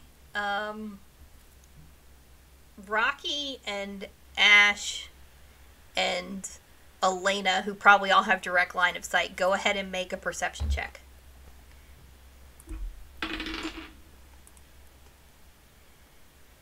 18. Okay. 2. Elayna, real distracted by these woods. You don't know what's going on. Ash and Rocky, when you say things that are out of place, you both notice almost imperceptibly his left hand twitches near the pouch on his belt. But he says nothing. He says, this is a place where anything that is not nature is out of place. But it's kind of a cryptic answer. Yeah, so you definitely saw his hand imperceptibly move towards the pouch on his left hip when Rocky said things that are out of place. Okay, I wanted to try to cast detect magic. But okay. But I want to cast it as a ritual while they were talking. I would say, because you were sneaking around and trying to investigate some things. 10 minutes is a long time. Yeah. I think you could start this process if you wanted, but it's going to rely on everybody keeping them busy for another 8 minutes plus. Just at to this be point. clear, I'm not really good at talking. I'm mostly good at listening. And you know Rocky is not good at talking. You've worked with Rocky before. Yeah, I can only cast it as a ritual. As a ritual, okay. You know what? I'm gonna go ahead and try, just because I think I know, but I want to be certain. Okay. Can I see where Ash is? Do I have a line of sight? I would say you have a sense. You know where Rocky is. You have, or you would at least suspect that Ash is. I mean, he rolled real stealthy, so you may not actually know where he is. Go ahead and roll a perception check. Your passive perception is probably not good enough. It is not. And Jeswyn see everything that's going on because she has like a high because vantage you have a point? high perch. You can see. You do kind of get a good lay of the land and an understanding. Elayna, with that 3, you do not know. You know where Ash was. Maybe Ash isn't there anymore, but Who knows? he's got that wizard. He's a wizard and a rogue. He's just gone. I'm just going to keep trying to talk while I hope that somebody else figures something out. Obviously, I noticed there's something about that hip pouch, But you're not going to make a move on it. Okay. Did you see the eagle when we were coming up, or just the elves? No, you cannot see the eagle. We knew there was an eagle, though. You did know there was an eagle because Jeswyn told you. You cannot see it through the trees. Which actually means it can't see you, so that's kind of helpful. And I know it can't see you because it rolled really terrible on its perception checks. Jeswyn is gonna slowly sneak down the tree, to see if she can get any like indirect subliminal information from Rocky or Ash. Okay, go ahead and roll a stealth check again if you want to come back out of that tree but not be detected. Mm-hmm. And also at the same time somehow draw attention to your companions. With a 21, yeah, you can do that. You come down out of this tree, and I would say you, given where you kind of were and where everybody else is in our theater of the mind, you probably don't have the ability to make eye contact with both of them. You would have to sort of pick one of them that you can see and try to make eye contact if you want to do that. But I will let you decide who it is you would like to make sort of. I'm going to make eye contact. Hand gestures and eye contact and magic like little finger symbols with. Okay, I'm going to make eye contact with Ash and see what he can tell me. I will also point out that both you and Ash are fluent in Thieves' Cant, which is not only a spoken language, but includes gestures and symbols. So you would potentially be able to communicate limited things to each other with minimal hand gestures and looks. And without a verbal component. Would I be able to do that while I'm still setting up the ritual? Yeah, you're actively setting up a ritual. No. Jeswyn can send you some signals, but you are actively engaged in attempting to set up a ritual right behind some people in the woods, so you've got to focus on being sneaky about that. So she could relay some simple things to you, but I think you would have to abandon your ritual casting if you wanted to convey information back to her. Okay, I am going to... Oh, go ahead. I was just going to ask, if I abandon it, do I have to start all over again? I think technically yes, but I'm going to say no. I'm going to let you hit the pause button. Because I would assume you're sort of trying to lay some things out in a circle without drawing a lot of attention, so you could kind of pause in that if you would like to relay something. Okay. Rocky, are you offering to tell the story of what you have just been through, or is this a long, awkward silence, which is also a possibility? This is long, awkward silence for the most part. Hoping that they'll ask some more questions. Can I do an insight check while I'm doing that to see if I notice anything else about their gestures? Yeah. Alright. 12 and 5, 17. At this point, they just seem to be listening to what you were saying to them. You don't notice any sort of tells, like the very obvious one that happened when you said things that are not from around here. Before you are certainly not going to catch note of Jeswyn because she's rolled too well. And because of there is a moment of awkward silence. But I would say, since these elves are curious about you, that they might start to ask you, because you had indicated reverence for nature, where you come from and what that place is like, because they don't seem to know what Neverwinter is, which would suggest they are not from the material plane. But yeah, I'm glad to start telling them about the city of Neverwinter and growing up in the midst of the ruins, listening, thinking,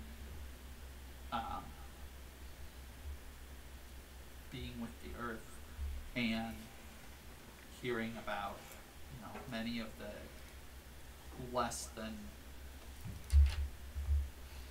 than morally upright plans and ideas that people had in places like that. Okay.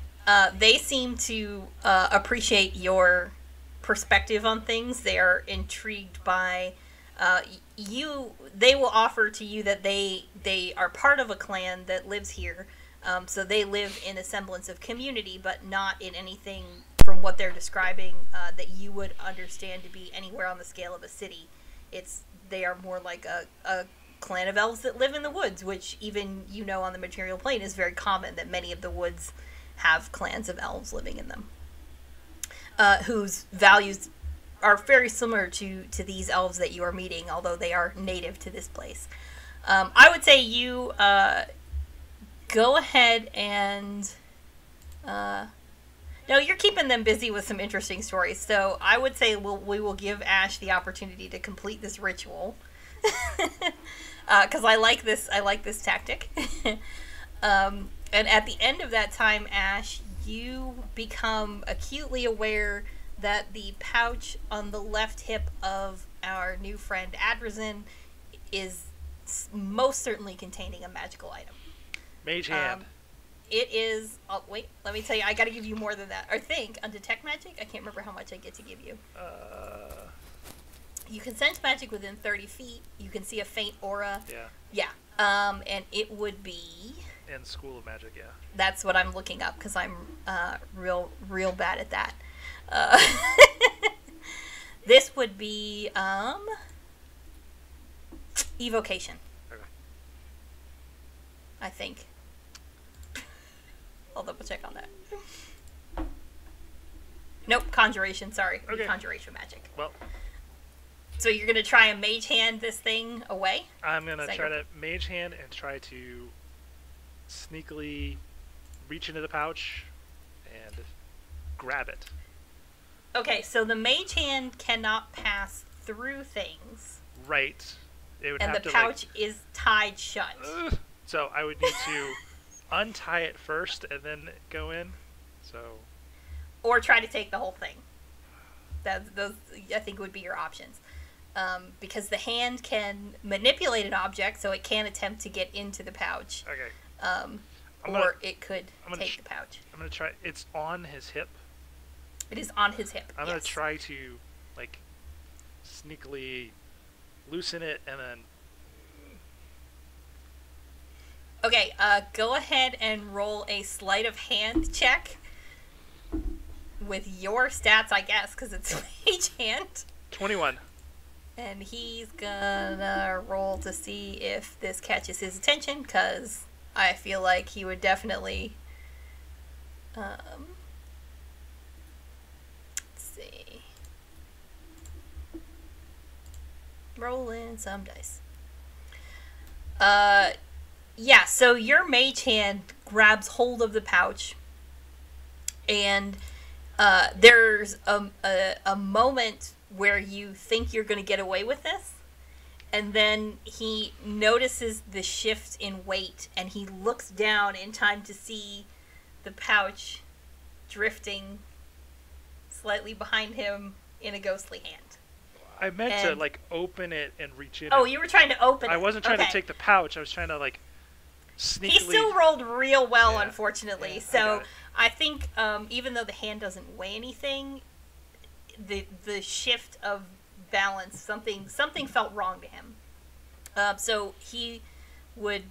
Do you see the mage? Or would he see the mage hand? I can't remember how this spell works. It's a spectral hand, so he kind of sees this faint outline of a hand trying to untie and get into the pouch on his belt, and he looks very confused and would turn to trace the hand to its origin, which I suspect would lead right back to you behind him. Yep. And he looks at you, and then he looks at Rocky, and he says, "I should have known you weren't here by yourself." And he's holding his quarterstaff, and you see his whole body tense. Although he is not going to make the jump on you all. He says, What? That's mine. That's mine. Give it back." And he grabs for it like he's trying to hold it against himself. He says, "I found that. It's mine." Okay. So Mage hand disappears. Okay. I am very frustrated. I have no idea what's going on, but I just heard like tense voices because I've been looking at a butterfly or something over here. So I stand up and try to get a sense of what's going on. Tiefling pops up out of the tree. You see Rocky. You see in between Rocky and Ash now this druid who has a hand on his pouch and looks somewhat angry. And you see two elves on either side of him who are both once again holding on the hilts of their blades, waiting on a signal from him. Where are they facing? The druid is sort of moving back and forth between looking at Rocky and looking at Ash, who has suddenly appeared behind him. The other two are just looking towards their superior / leader / druid companion, waiting for... you do see them starting to look around a little bit, like, oh, wait, if there's two of them, are there more of them? Okay, that was my next How far question. am I from the elf? But you're popping up out of the bushes, so you don't need to roll a stealth check. Yeah, nope, I was just... What's up? How far away am I from the elves? You are pretty close, because you've been talking to them. The two scouts have kind of kept their distance because their job is to be aware of things. But I would say you are definitely within 10 feet of this druid. Who was maybe your friend, now you're not so sure. Yeah. Did I, by chance, notice what was going on? Why he was... Yes, Okay. because the hand is not invisible. Right. So you probably would have seen something happening, and obviously it has caught this druid's attention. Alright, I'm going to try to subtly start reaching for my maul. Well, I watch what's going on. Okay, I'm not and gonna start Elayna, what are... attacking yet. Okay, neither are they. They're all on edge, but they're not attacking it either. Elayna's popping up out of the bushes and doing... Do they see me? Do they hear me right away? Oh, well, yeah, you pop up out of the bushes. Yep, okay. You aren't So trying I'm to ready hide, for so- action because I heard tense voices. So you have drawn attention. And Yep. I'm not moving. I'm just like surveying and trying to see what kind of is going on. They're even more confused by you because they've probably never encountered a tiefling here in Arborea. Yes. Not surprising. And Adresin says, the moment he said you were looking for things that didn't belong here. I should have known you were coming for it. I found it. It's mine. All right, I'm feeling like this is gonna not go anywhere good, so I'm gonna go ahead and take out my weapon and get ready to attack. Okay. He does not like this, but he looks at you sort of curiously, and he says, I mean, why do you need it?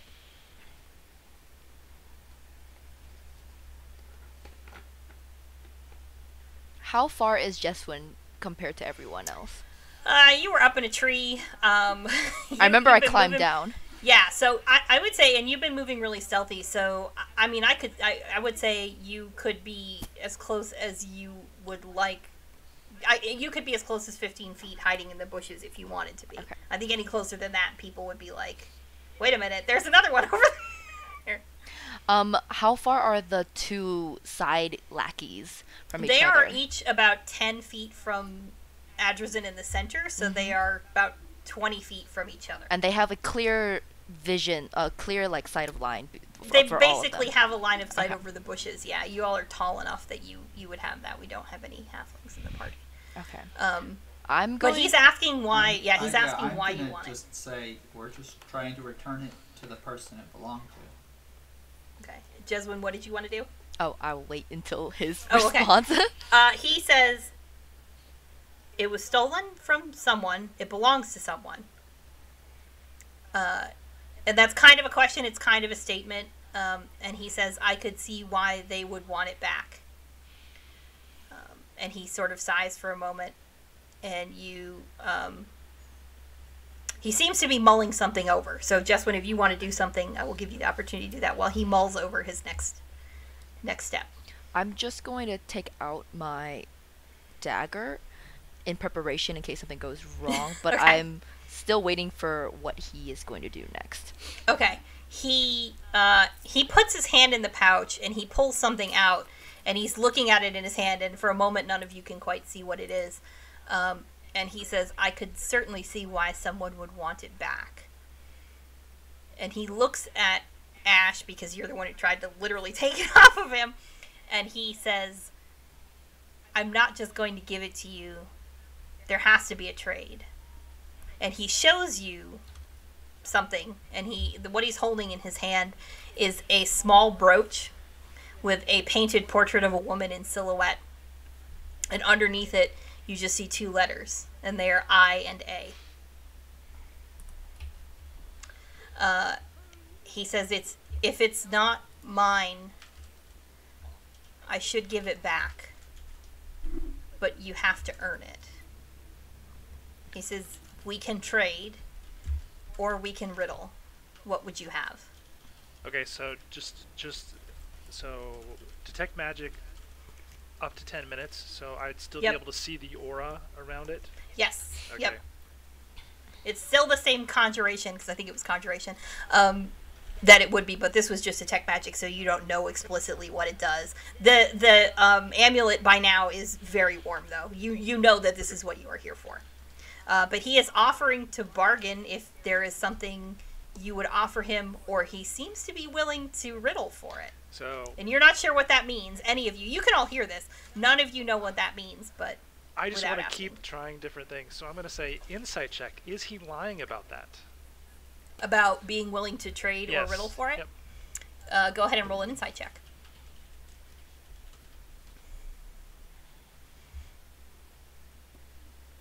Okay, so it's a 7 and a 7, so 14, but one of the rogue things I have Yep. means Do you have that reliable talent? well, sort of. It's whenever you make an insight check to determine whether a creature is lying, treat a roll of 7 or lower as an 8. So 15. Okay. As an 8. Wow, that's an odd one. Okay. Let me get to my little friend here.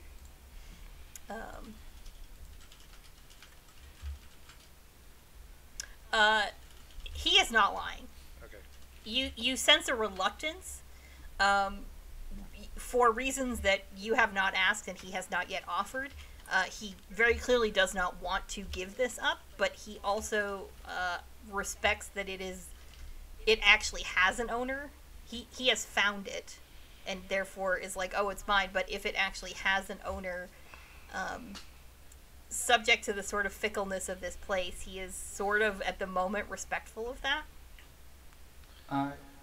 I'll say to him,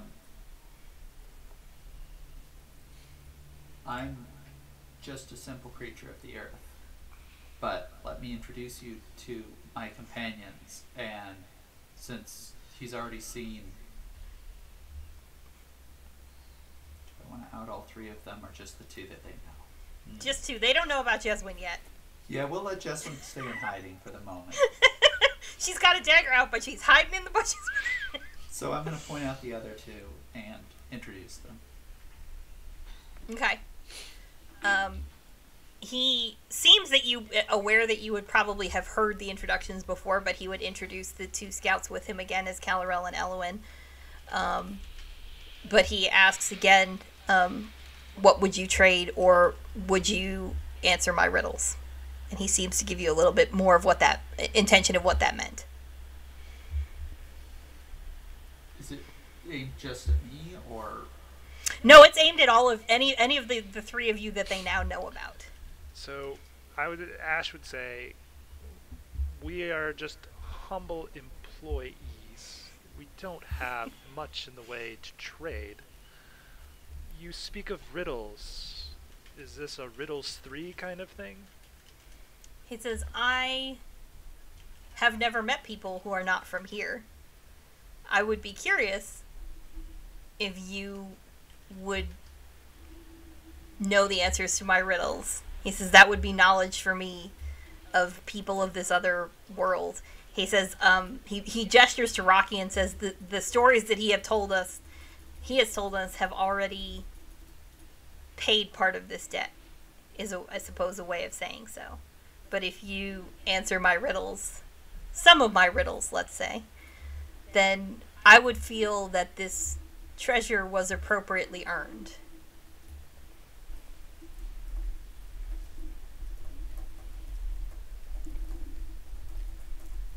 I'll look at everybody and kind of try to see what they're thinking, of course. I mean, y'all could tell Ash what your faces look like and what how you would consider about this situation. I'm just sort of raising my eyebrows, like, don't look at me. I don't do riddles.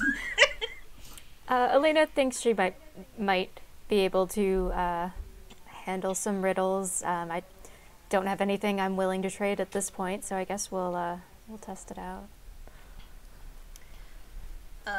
He says, I have 5 riddles, and if you can answer 3 of them, and the story of this Neverwinter place, then I will allow this item to go back to its owner with great reluctance. Can we answer? Do you accept? Can we answer as a group? Oh.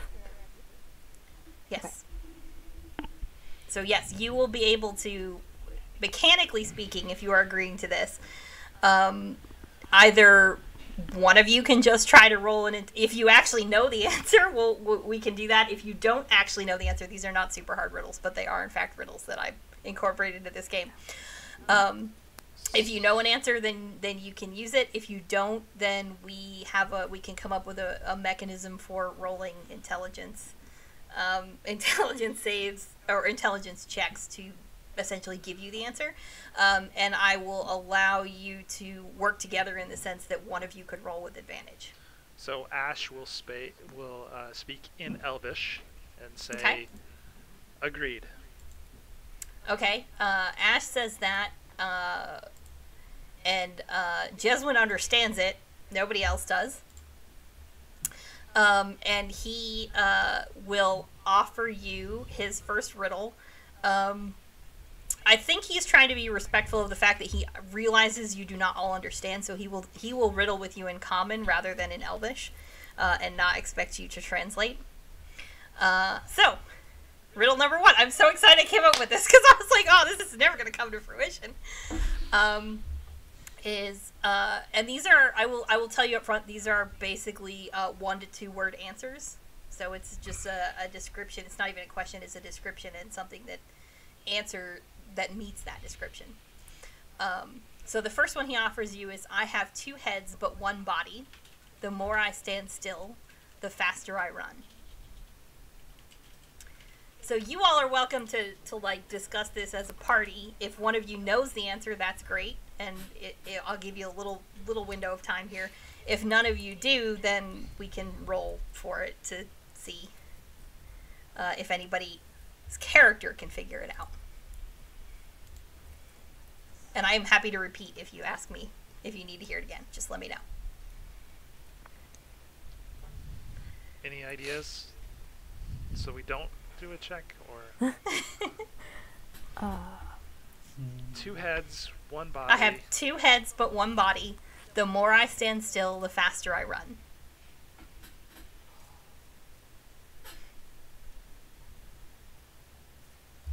Okay, so what runs? What runs in this environment? Rivers. Yeah. Oh, rivers. Oh, But they don't genius. really have. Do they have 2 heads?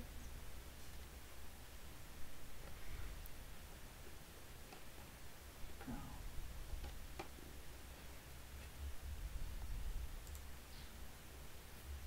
I think that's a good answer. There's something there. Yeah, there's something there for sure.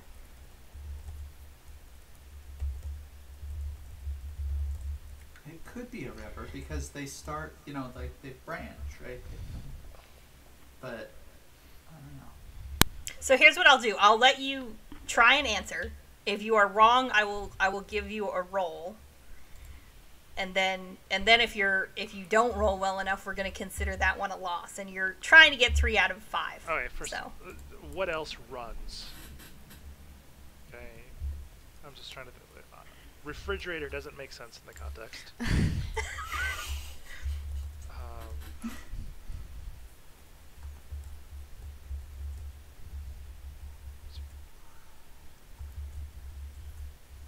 Well, it has to be in this environment, right? Because they wouldn't have.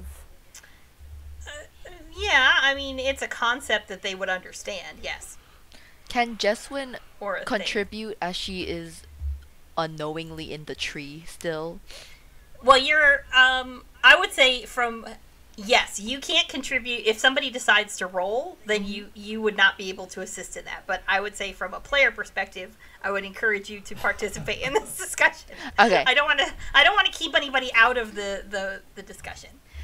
I would say, rather than an object, if it's a concept, time runs. Ooh. Oh, there you go.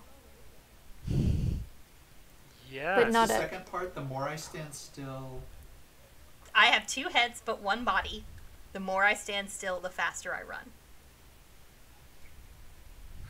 Hourglass. Yes. Yes. Correct. That's 1. Good job. Ah, well done. By the way, this is payback for all the puzzle rooms and escape rooms that I force my students to do, and I give them these stupid riddles. So, good All right. job.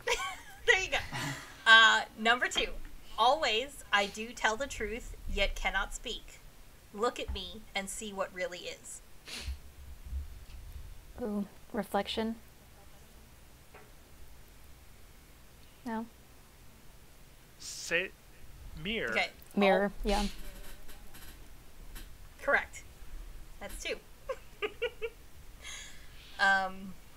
Here we go. 2 brothers we are, great burdens we bear, all day if we are bitterly pressed.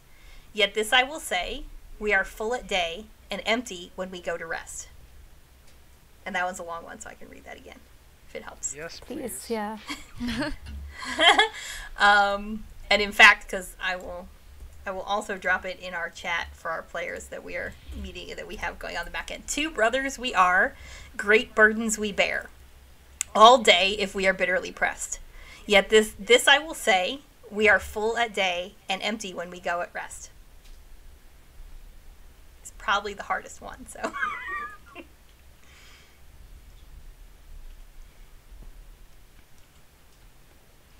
So if it's an object, it's full and then gradually empties throughout the day and then refills.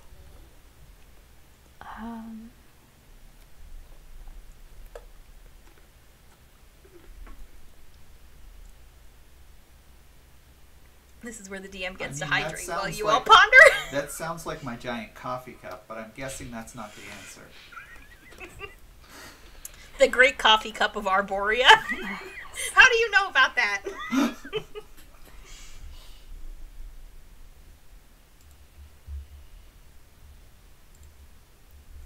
I got nothing on this one, guys. No, bitterly pressed. Okay, but the coffee got me thinking,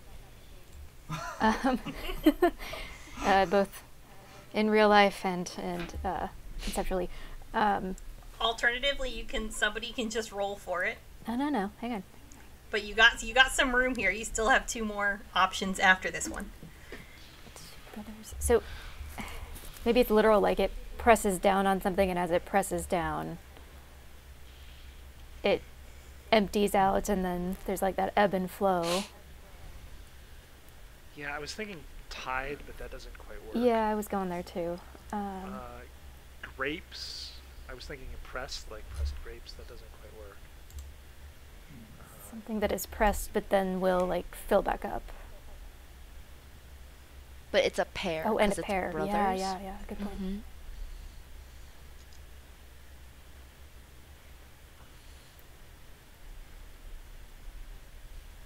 Does the if matter all day if we are bitterly pressed? Am I overthinking it? Probably.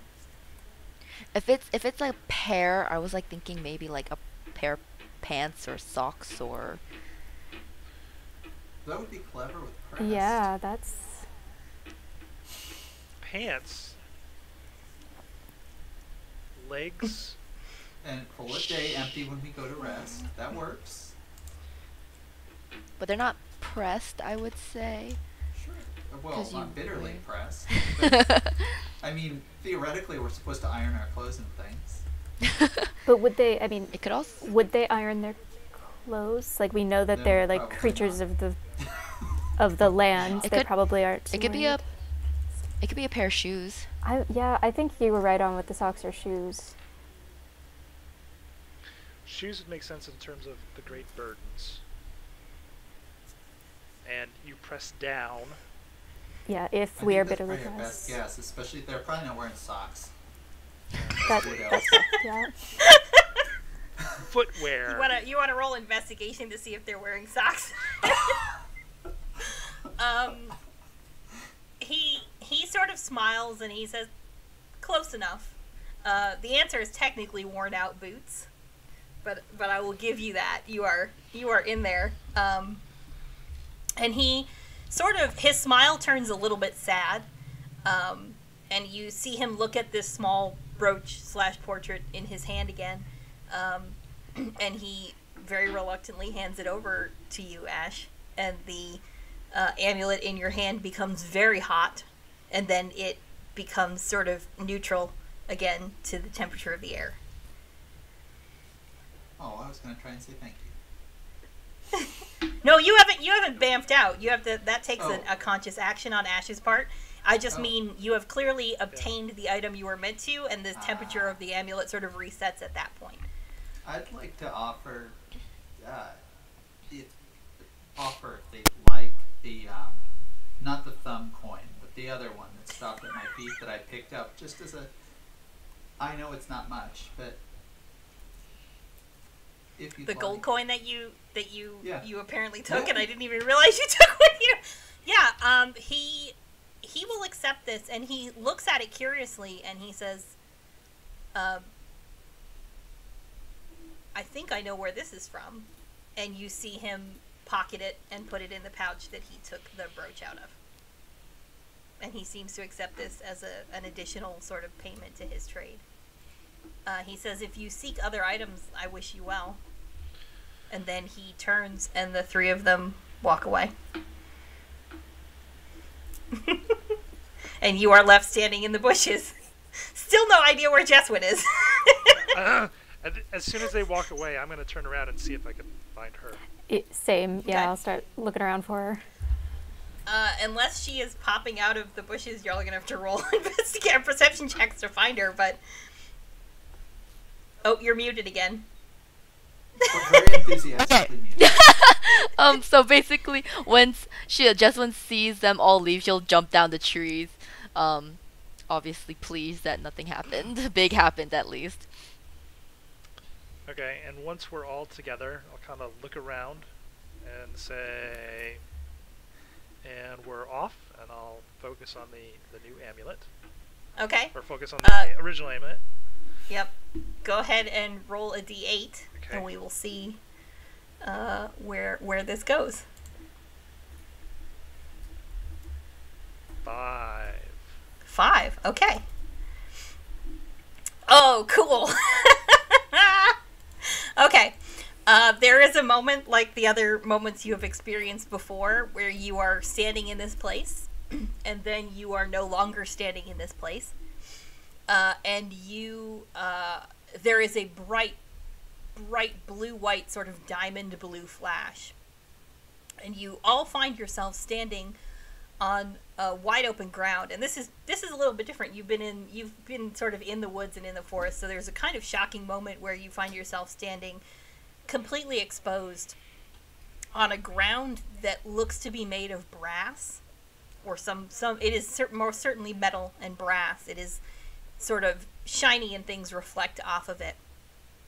And far off in your sort of line of vision, you see very large clockwork gears far off in the distance. So far off that you can see them, but it's unclear if they are moving or not moving.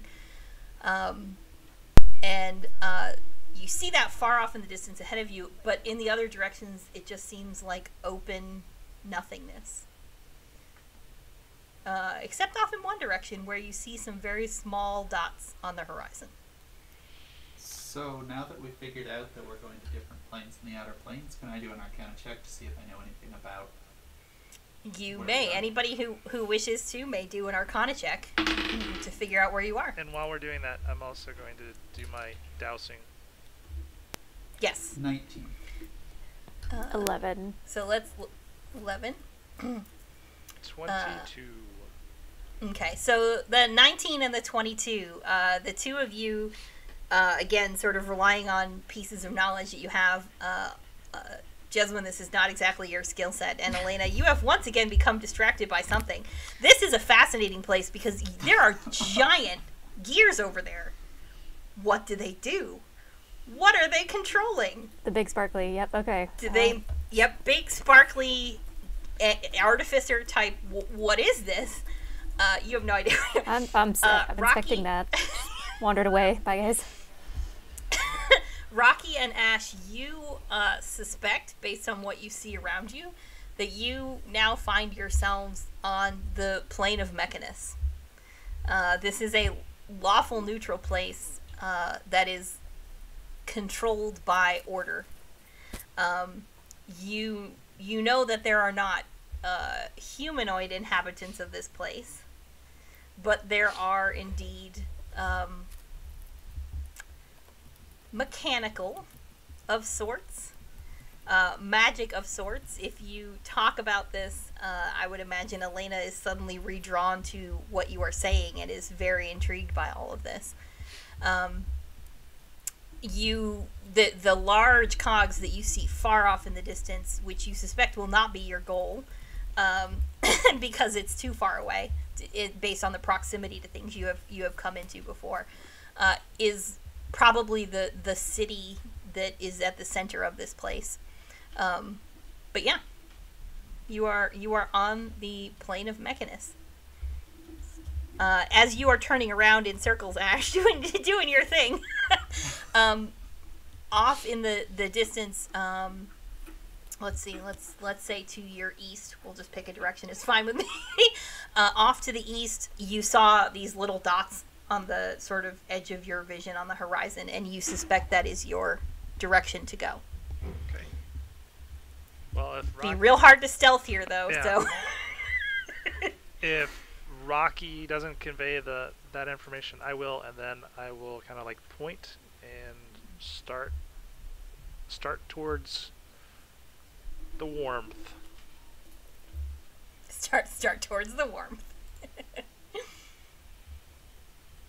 Yeah, so as you all begin to cross this open metal plane, Plain, because there is really no other word for it. This is an open plane that just happens to be made of metal. As you come within a reasonable distance to be able to see detail, what you see are... it's very strange. Nothing like any of you have ever seen. Although, Elayna, this is very interesting because these appear to be constructs. There are 3 cubes on legs with arms and short bows on their backs that are... they're actually probably come up to like a little higher than waist height. They are considered creatures of your own size. They have a set of spindly mechanical legs and spindly mechanical arms. They do have some wings, but you're not sure if you can't quite see them. They seem to all be walking at this point. And they, as I said, they are armed with short bows. And there are 3 of them in line. And at the front of the line is a larger, and actually, in effect, mechanically large. This is larger than any of you in terms of creature size. Takes up more space. Is a much larger sort of cube, but a little bit more like leaning towards circular. But it has a sort of human-like head, and then it has like 4 arms that are kind of tentacly coming out from the body in all directions. And you see them marching in a line. To what end, you are not sure, because ahead of them on the horizon you see no obvious goal. They are just walking across this open space. Are you just going to walk at them? They are moving ahead of you, so you are catching up potentially to them. So at this point, they have taken... at this point, you are still, several hundred feet away, and they have not taken any notice of you yet. But you are on an open plane, so you suspect you may not have too much more getting close if one of them happens to turn around or something. Do I have any sense I guess it's just directional, so I don't have a sense if they are the source or if beyond is the source. You have gained some distance. Have you been catching up to them, because they seem to be moving at whatever pace they move at. You don't know if this is their full pace or not. But I would say you are noticing a gradual increase in the heat. Given your experience so far, you would suspect something about these is going to be your target, because otherwise there is nothing further that you can see on the expanse. Okay. But you are not close enough at this point, because you're still several hundred feet away, to have any clear sense of if there is something unique about one of them or anything. You're going to have to get closer or figure out some way to get an idea of that. Okay, well, And you're not sure what will happen when they notice you or not notice you. I will tell everybody that I think it's one of those things. They're still a ways off, right? More than 60 I would say feet? they're about 250 feet out from you, yeah. And most of you move at about 30 feet around. I assume that you are not running, which might draw active attention if you're... But maybe you are. You tell me. If you're moving faster than normal, you can make up the distance, but you might be more prone to drawing attention. You tell me. We should walk toward them for now and just see if we learn anything. Okay. Let's see. We have half-elf, tiefling. So do you intend to just get closer and then maybe want to look again, or do you have any ideas for anything that you wish to do to impact that or affect that? I just am getting closer. I don't have any big plans yet. Okay. But I figure that we shouldn't let our quarry walk away from us. Okay. How close are you at a certain point, I have to start rolling checks to see if you're noticeable. So how close would you like to get? If you were starting at 250 feet, I mean, is there a point at which you want to stop? I'll discuss this with my people. If nobody has any better ideas, then if we can get within 60 feet, I can at least do a magic awareness. Yeah, I think that's a good idea. Plus, I would love to know more about these things. Follow. Then we might as well go as a group. It's not like we're hidden one way or the other. Okay. So how close did you say? 60 feet. 60 feet. Okay. Give me 1 second. Got to roll some things. I mean, okay. The joy of, as I'm now learning, of DMing is, you know, rolling behind the scenes. Okay.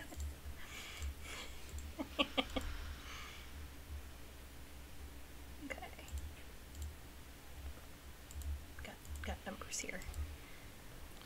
I feel like there needs to be a riff here. This DM roll is brought to you by... Okay. Hashtag not SpawnCon. You get within 60 feet of this line of strange constructs, and if they've taken notice of you, they are not giving that away, or perhaps they've just not taken notice of you. All of you can go ahead and roll a perception investigation check to see if you, now that you are much closer, whether there is anything worth noticing here. Investigation. Yes, investigation. Got a 17. Well, 26. Oof, 26, 22, 17. Okay. Yeah, so some of you are very clued in. You're starting to the three little cubes that are walking with wings. You are understanding. You got a sense of what they look like, and you expect them to look like. The other one's a little bit harder, so it does take you a minute of sort of following and eyeballing this thing to understand that there is something that appears to be something extra that is on it. It looks like a scroll case, but it is larger. It is wider in diameter and longer, and it is on a strap, and it appears to be over the head-like portion of the weird one with the tentacles at the front. The metal tentacles. can I use magic awareness? It doesn't look like it belongs. Magic awareness, yes. And I am learning about what this does. So, I know we already used it, but I already forgot what it did. Incense, spells, magic yes. items, and schools of magic. Let's see. I gotta pull up the item because you didn't ask me about the last one, so you're carrying around. This is this one, which is a thing. Oh yeah, I should have cast identify. Oh well. I mean, you can keep pace with these guys, but this is definitely. This is also conjuration magic, actually, much like the one that you retrieved before. So yes, whatever this larger than usual scroll case is over the strange head of this construct is probably your query. They are, because these are constructs, they are not magical in and of themselves. They are metal constructs.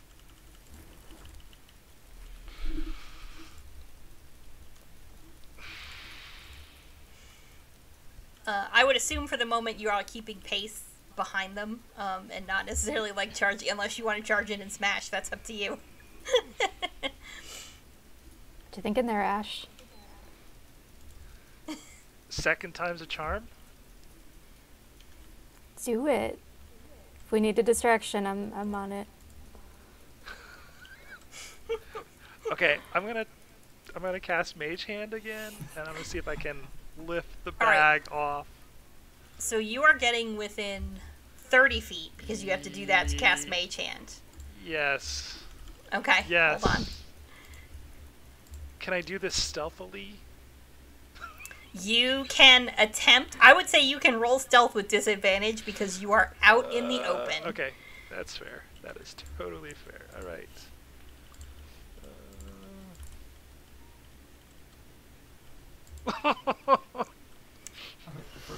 Ooh. Okay.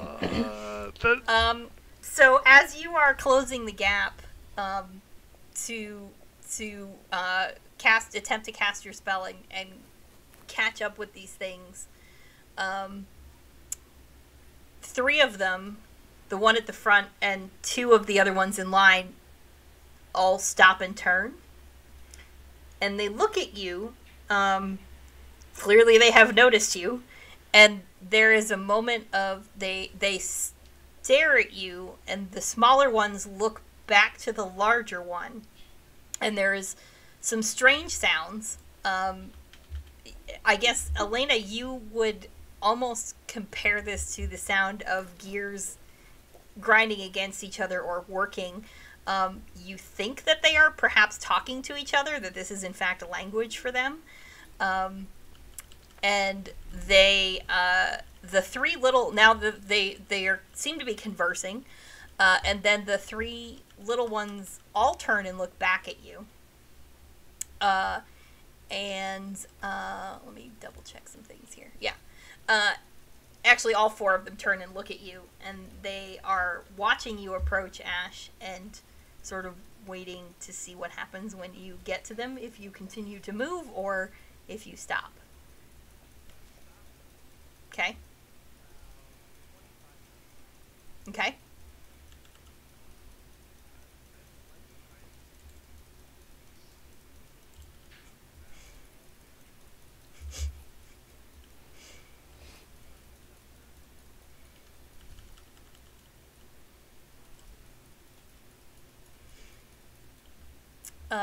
Okay.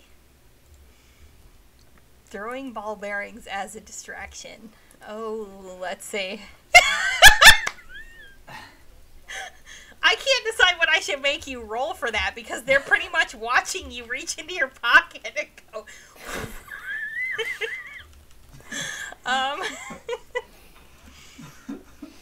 Yeah, okay. I'm gonna have to make you do this at disadvantage, because they're literally all watching you do this. I mean, what if I start like moving up towards him a little faster? Would that distract them a little bit? Let's see. 21. 2 21s. Nice. Wow. Okay. Well, I'm gonna be fair about this. Let's see.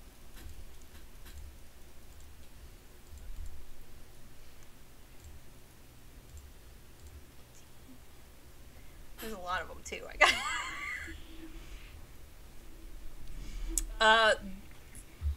This somehow works, and you see all four of their well, they can't turn the three little ones can't turn their heads. Their faces are in their bodies, so they all turn 90 degrees, and they watch these ball bearings begin to scatter across this metal ground.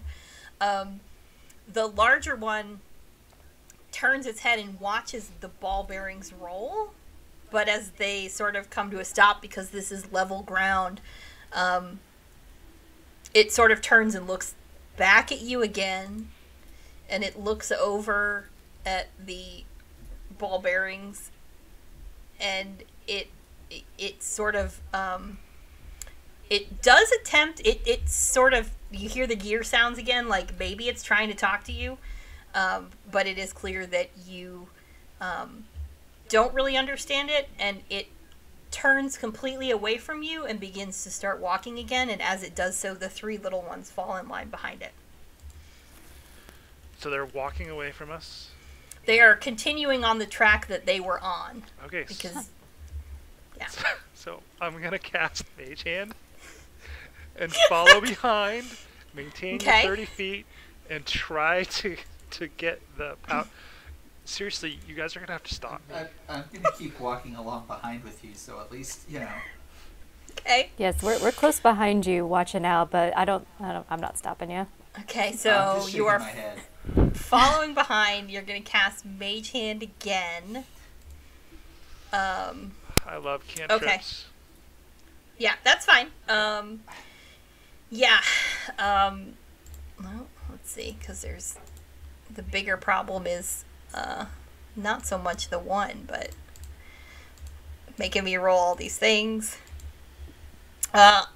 Unfortunately for you, as the Mage Hand passes the second one in line, it it stops and reacts like it has seen the hand. So the three little cubes, the middle one perceives this thing. And as it does so, it makes a little clicking sound, and then you realize that they, in fact, all perceive it. And the three little ones turn towards you all and pull out their short bows. And we're entering initiative. Okay. So, real quickly, I have a rapier that gives us all advantage on initiative rolls. And I believe that Rocky has a similar weapon, No, so you don't get double advantage. Oh, you changed it? I did change it. Okay. I ended up with an X-ray vision ring. Okay.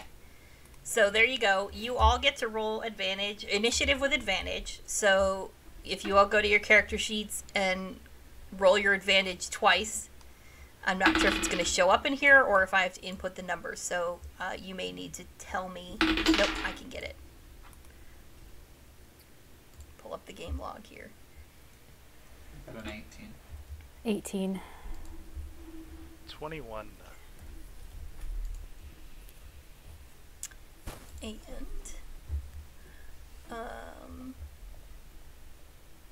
Jeswyn, you get to roll a second time too. So I see a 14. Did you roll again? Because you all get advantage from a weapon that Ash has. Okay. I'll roll again then. Oh. Okay. Probably want that 14. I mean, you can have the 7 if you want, but No, thank you. okay. So, you all are about 25 feet away from these little constructs, and we're gonna have us a fight. fight. All right. So the 1, 2, 3. The second one of the cubes. This is gonna get a little confusing because there's 3 cubes. You see all 3 of the cubes sort of shift in a line in front of the larger one, sort of forming a barrier between you. The one in the middle is going to... They're still 25 feet out. They are not moving towards you actively. They are... It seems very clear that they are intent on guarding the one that has the thing. So the one in the who will essentially be the quadrone in the middle, is going to shoot 2 arrows at Ash because he does not like that you have interfered with his purpose, and that's a number. 10 probably does not hit you. Miss. Okay. Does a 15 hit you? Hits. Okay, so this is a short bow. It's 1d6 plus 2. Ooh, you take 7 points of piercing damage as this guy lets loose an arrow, and it just sticks right in your arm. But you are up next. Okay. Well, not a fan of that. So, I am going to... I'm gonna grab the hilt of my cane and kind of like rub the weird crystal focus on the top. And I am going to cast Chromatic Orb at the one that just shot me. Okay, with the cube in the middle. Got it. So. Go. Is that a... do you make a roll, or does he have to make a save? Okay. You make a roll. Yeah. Okay. So, it's... Oh, come on. 14. 10 plus 2. That hits. Nope, sorry, it does not. It's a 16. I was looking at the wrong number. He that misses him. Okay. Then...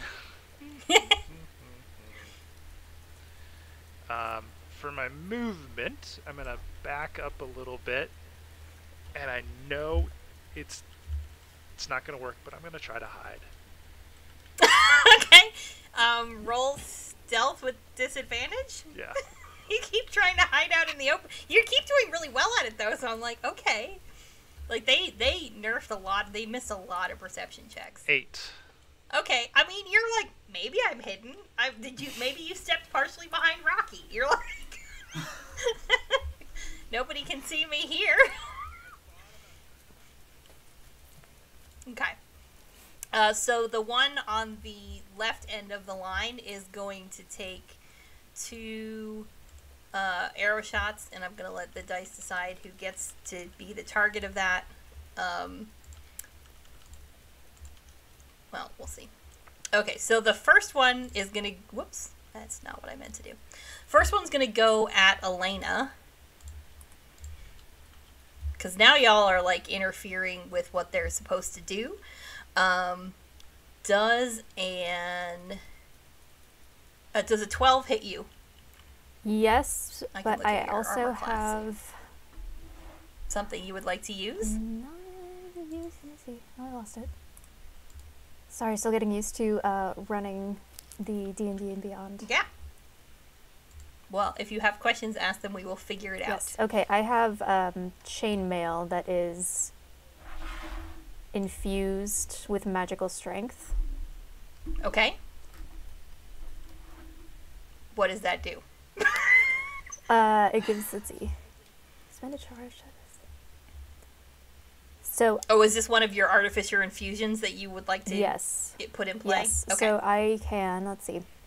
So the armor of magical strength, I can expend a charge to add my intelligence modifier to a strength check or a strength saving throw. Okay, that's not going to help your armor class, though. But it will if it hits. Oh, yes, it does, because I have a 16 when I employ the... Oh, yes. I see. So then, yes, so this first one misses Cool. you. Sorry. He's going to take a second shot at you. I have too many tabs open now, so I've lost all track. And all my dice rolls keep... Ooh, that is a 21 to hit. I'm hit. Yeah. That will be 8 points of piercing damage to you. So it finds a little niche in your armor. And then we have the other quadrone gets to go. And he's going to shoot at Jeswyn, according to what the dice are telling me. I keep using a d4 to decide this because I feel bad targeting people. But I'm guessing a 7 does not hit Jeswyn's armor class. Or a 9, rather. I can't do math. I don't really know what that means. No, you're fine. Your armor class is a 14, so you're wearing armor, and this arrow bounces off your armor like nothing ever happened. Okay. He's going to take a second shot at you, which is still not going to hit you because that's a 13. So you're nimble, you're bouncing around, and it is Rocky's turn. All right. I'm going to go ahead and barbarian it up and move on towards... I guess I'll move towards the middle one first. Okay. So move within striking range. It's within 5 feet. So you're just going to move on up there. And I'm going to go into a rage, which Okay. is going to activate my wild magic. Yep. All So right, you let you me- go ahead and roll Here's my D8. There we a go. d8. 3. So we have a Wild Surge Barbarian here for those of you watching, which means whenever Rocky rages, he has to roll and something might happen. Well, something's going to happen. A Wild Magic Surge is going to happen. All right. So an intangible spirit, which looks like a flump appears within 5 feet of Okay. the one with the magic item. Okay. That's within 30 feet of me. Yep. At the end of my current turn, the spirit explodes, and each creature within 5 feet must succeed on a dexterity saving throw or take 1d6 force. I Okay. can use that every turn until my rage As a ends. bonus action Yep. at the end of your turns. Okay. So you have raged, which is your bonus action this turn. Yes, So, but it does create it this turn. but it has created this thing. Would you? I presume you would like to attack, though. I would like to attack. I would like to use my attack / extra attack. Yeah. So let's see 2 what- attacks per attack action. Yes. All right. Are you going for the big one, or are you going for the little ones first? Well, the little ones are in the way at the moment, aren't they? I mean, mean, yeah, they're medium creatures, so you would have to either move around all the way around them, or you can go through them. Whichever. No, I'm a fan of through. Okay. Um, Classic barbarian. Why go around? You can go through. All right. So let's see. I rolled a 19 plus 6. Oh, 19 plus. Oh, yeah, that definitely Yep. hits. All right. So 25 and 1d6 damage. Roll is not. Wait, maul is 2d6. 2d6. Yep. Oh, double 6. So 15. 15 points of damage. Okay, so you were going for the one in the middle? One in the The middle. little one in the middle? Yep. You absolutely just crack down on this thing. You put a giant dent. You see some little gears sprung out. You probably, like, bent one of its little wings, didn't even have a chance to take off. And this thing looks... It's still standing, but it does not look good. All right. And you have a well, second let's attack, have at right? it again, yeah. Okay. All right. So that is 18. 18 hits. All right. And 2d6. There's a 3 and a 5. 8 plus 3. 11. Oh, yeah. Yeah, he's gone. This thing, you hit it a second time, and it crushes, what is left of it crushes inward. And there's a moment, and then a poof, and its whole body disintegrates into dust. And then the bow that was on its back just clatters to the metal ground and lays still. So that is your move. You still have some more movement, but you would potentially take attacks of opportunity. So do you want to move, or is that the end of your turn? No, I'll move on ahead. Towards Okay, the so main one. Basically, that would you would just be stepping in between the other Right, two so I little get the ones. Okay, opportunity attack. totally fine. But you won't take the opportunity attacks because they're all in proximity. So you're just standing in the middle of things now. So Elayna, it is your turn.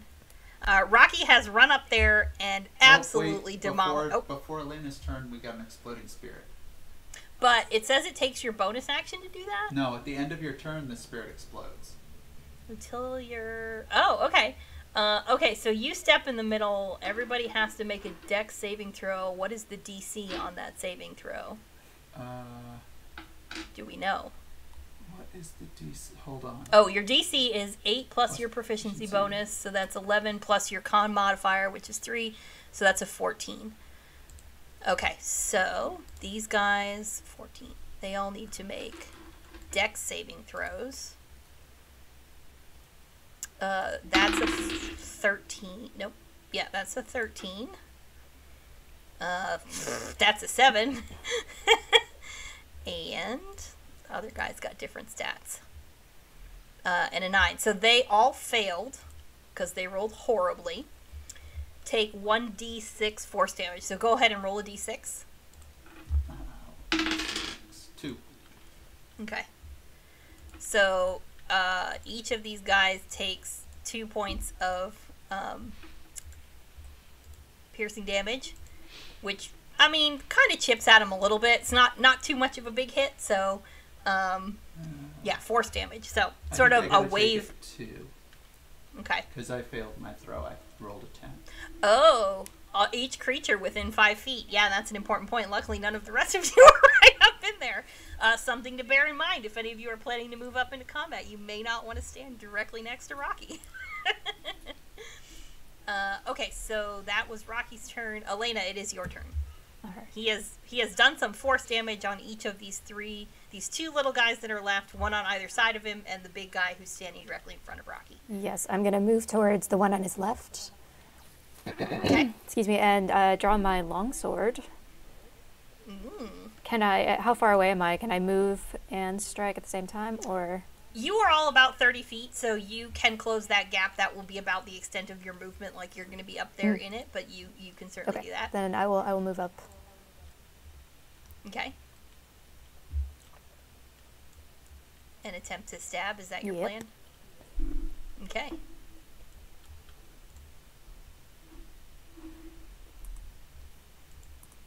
And what do I roll for that again? I'm sorry. Well, you should have, if you don't, It's not showing your weapon as being equipped, because you should be able to push a button, but I'm not showing it as being equipped for you. Let me... So it's not showing up under your actions. You can go to Hold your on. equipment and I think click the check mark next. But No, you don't even have a longsword in your inventory. That is... You can add one to your inventory. Okay. Or maybe my character sheet is out of date. Let me refresh, because No, I've got your sheet I do. open. I do have one in my inventory, and it is clicked. Okay. There it is. So now you can roll the +1 under the hit/DC.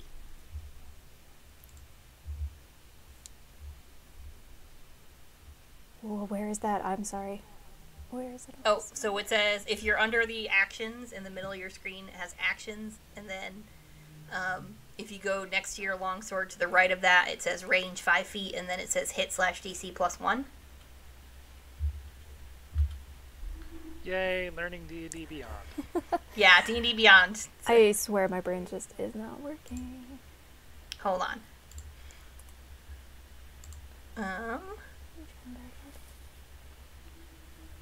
Okay, so you have all your skills in a column sort of towards the middle of the page. Yes. Go to the right of where it says Wisdom, Insight, and it should say Longsword. Or you might need to refresh your character sheet if you equip the Longsword. D&D. Thanks for your patience. We're all learning yes, together. There it is. Okay. Okay, click on that +1 and it will roll your hit to hit. Okay. 16. 16 hits. So go ahead and click the... Are you using your longsword with one hand or two hands?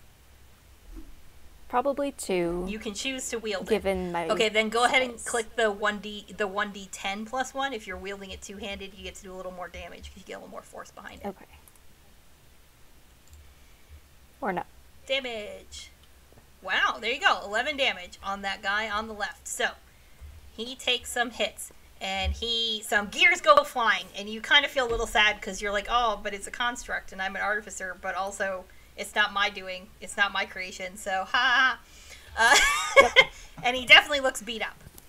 So you moved. That was your action. If you have a bonus action available that you would like to use, but I think your only bonus action would be to cast Healing Word. So you could, I can. if anybody's taken, a couple of you have taken damage, it's up to you if you want to heal somebody now or not. I'm gonna heal myself. Ash has got a hand in the air, or you can heal yeah. yourself. Wait, Ash. How bad are you? I'm 7 down. I'm okay. Okay. I'm 8 down.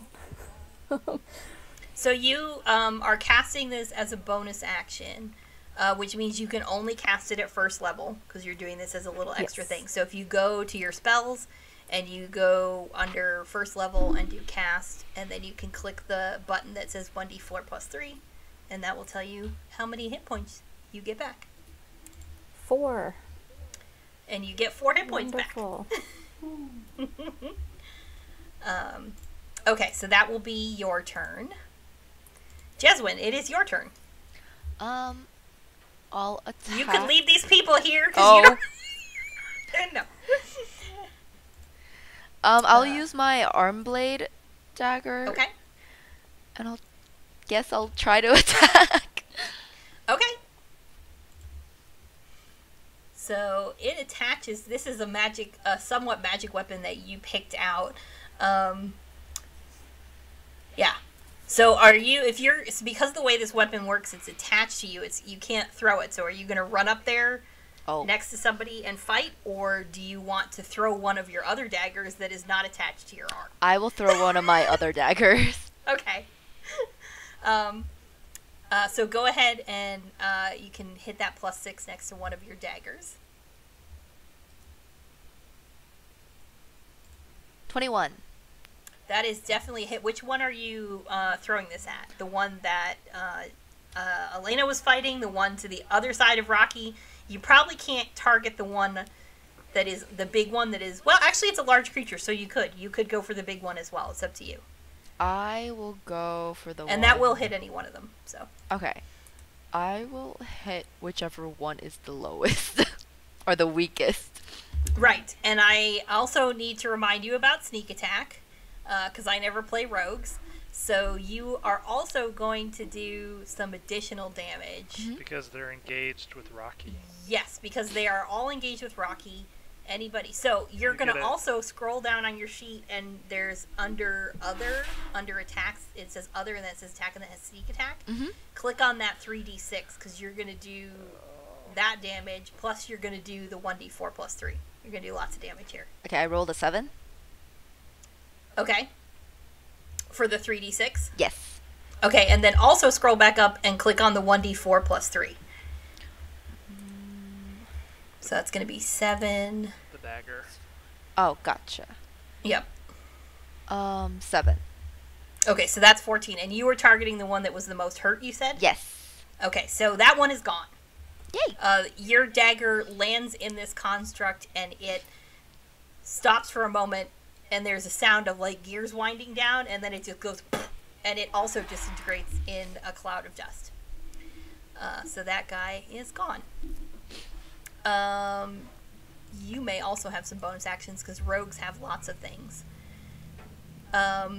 So as a bonus action, so you through this, so you did not run up into combat. You have a couple, you could dash if you wanted to. You could hide, but I don't really think you can hide out in the open. Let's see. And you already used your sneak attack. So the only thing you could do is basically dash if you wanted to run somewhere, or maybe attempt to hide. If you felt like you wanted to. But you don't have to do either of those things.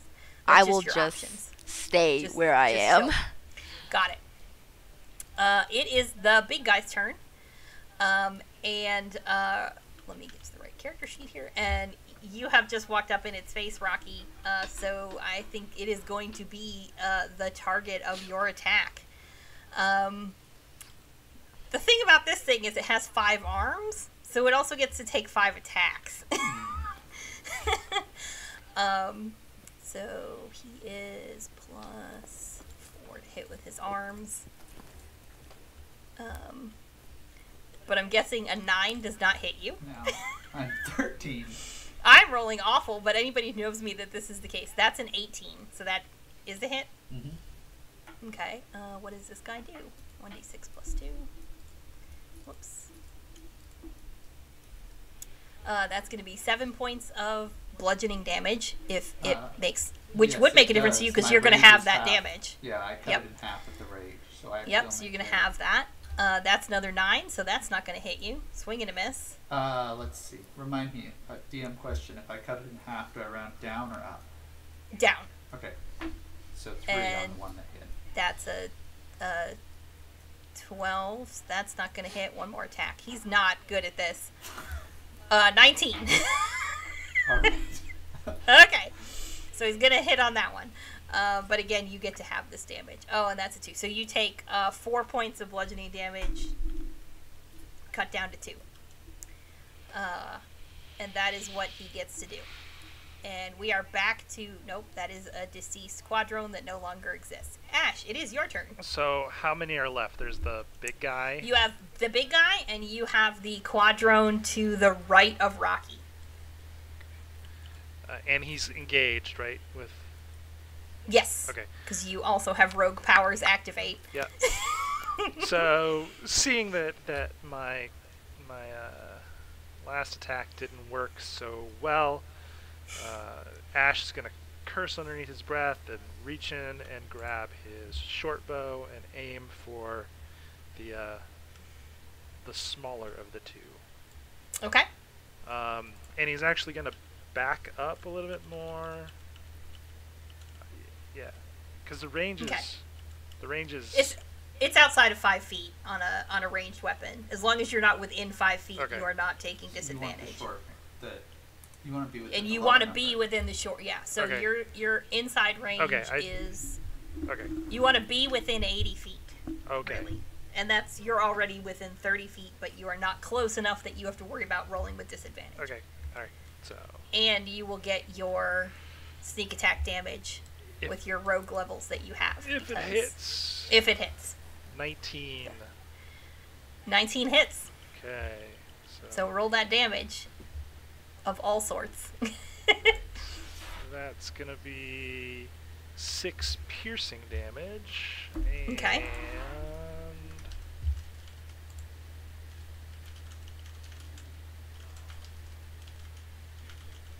So 8 total. He's now got an arrow sticking out of him.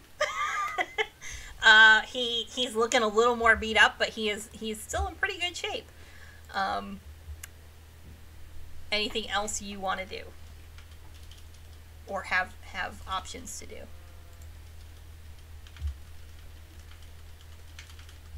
You also don't have a whole lot. You could, if you wanted to retreat, but I don't think you need to do that. You can dash and disengage. You could attempt to hide again, but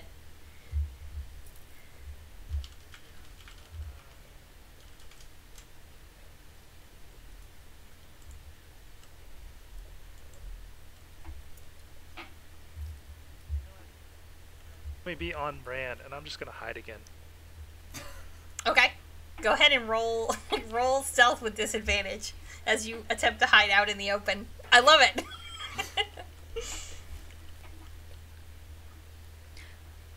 12.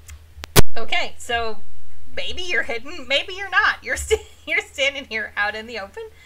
That quadrone is down. The one who is still standing is upset that you targeted it, but it also is acutely aware of Rocky standing directly next to it, trying to interfere with its boss and its mission.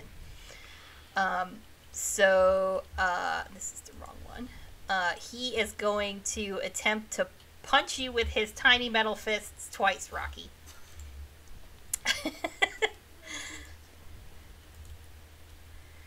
And that is a 20. Ooh, that's a hit.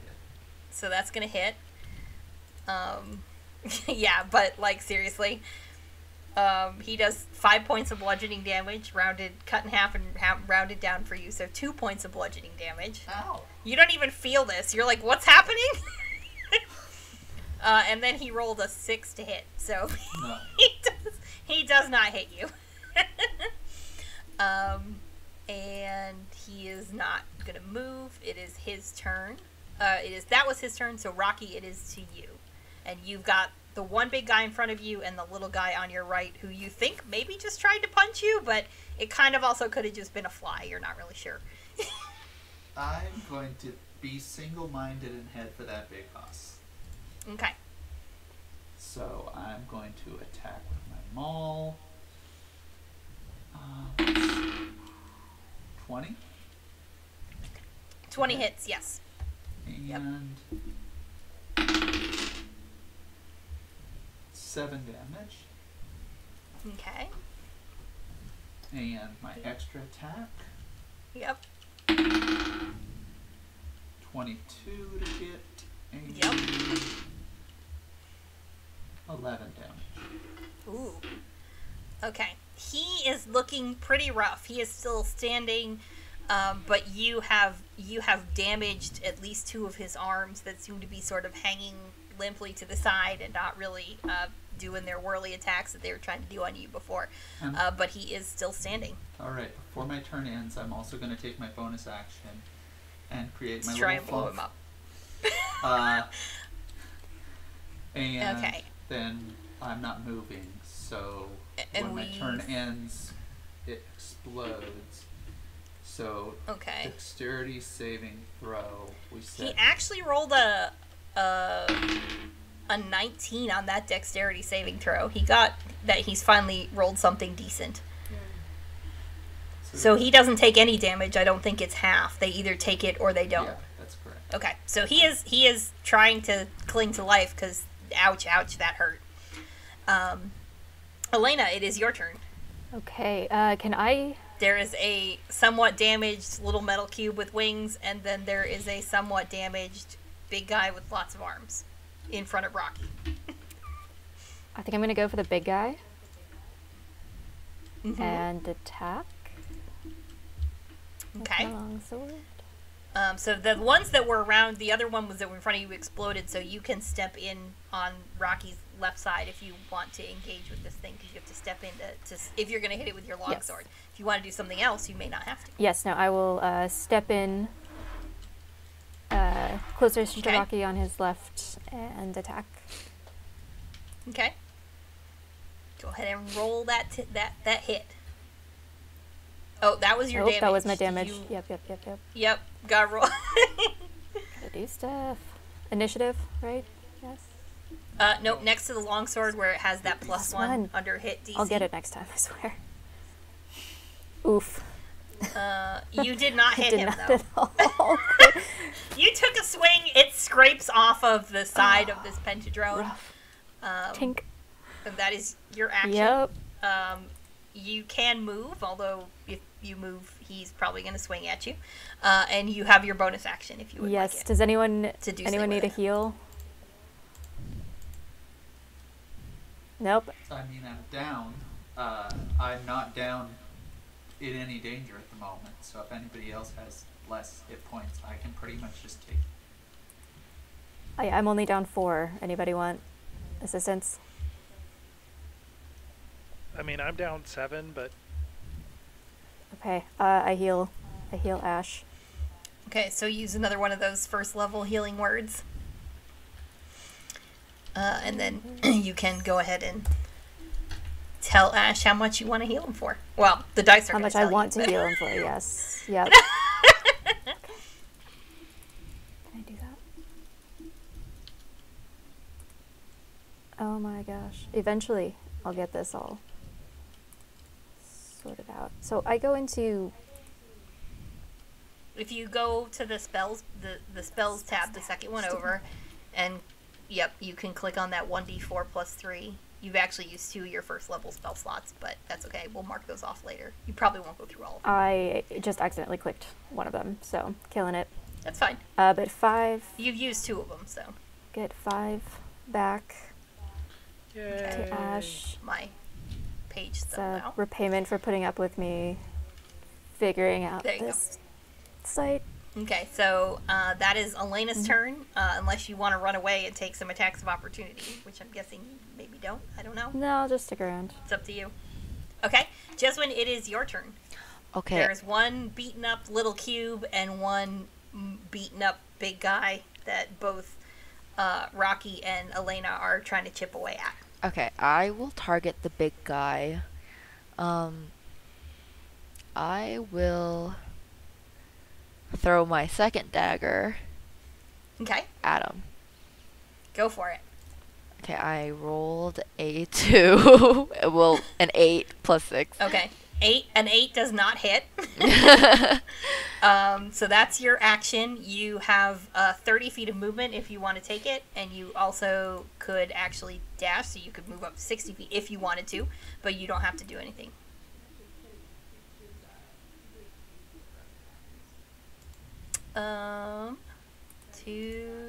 Two weapon fighting. Yes, you can throw another dagger.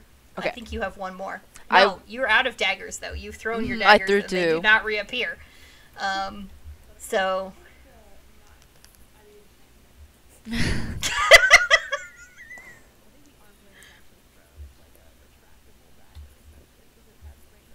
All right. Well, the voice from the ether has decided that you can throw another dagger if you would like to. Sounds good, I will. Okay, I'm gonna roll for the arm blade. I don't know if that's like meta DMing or like when our producer has injected herself into the game. Backseat I rolled a 15. 15 still does not hit, unfortunately.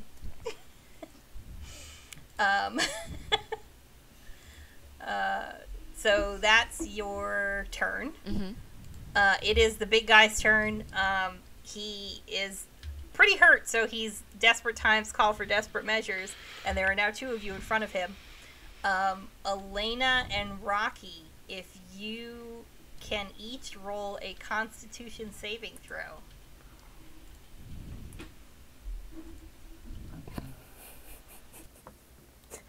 Oh. Crit fail again. Yep, crit fail. Oh, that hurt. Am I dead? As the No, you're not dead. As the two of you are standing up in the face of this very strange construct, its jaws unhinge and a cloud of gas emerges from it. Rocky, you completely brush this off. It sort of wafts over you. You're in your rage. You don't even really realize what is going on. Elayna, you are paralyzed. Sweet. You cannot move. You cannot take actions. You cannot take reactions. You are standing to Rocky's left, frozen solid. And we will address what you might be able to do on your next turn. But that is its entire action. It is trying to defend itself. Ash, it is your turn. Okay. You all saw this gas cloud come out. Rocky seems fine. Elayna stopped moving, but it's all happening so quickly you may not have even figured that out yet. All right. Well, I'm going to attack the small guy again, see if we can get rid of him. Okay. So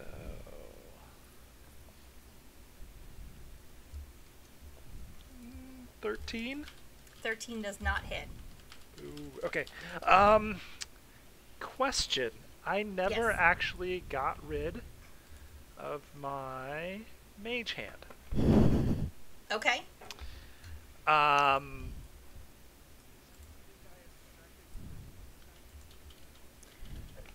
It does take your action to control the hand, so I would say no. I'm like, yeah. Because you just used your action to attack. Right? You... Yes, I will let you do that. But I'm not going to let you... Yeah, I don't think he could actually try to do something. Okay. Getting closer. Would that count as my bonus action then? Yeah. Okay. Essentially, I give you that as a... Darn it, no hiding this time. Okay.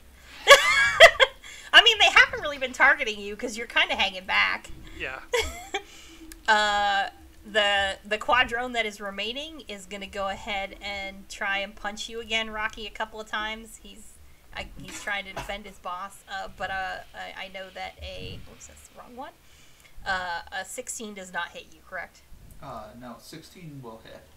Oh, okay. I'm only 13. Well, okay. Well, he does a whole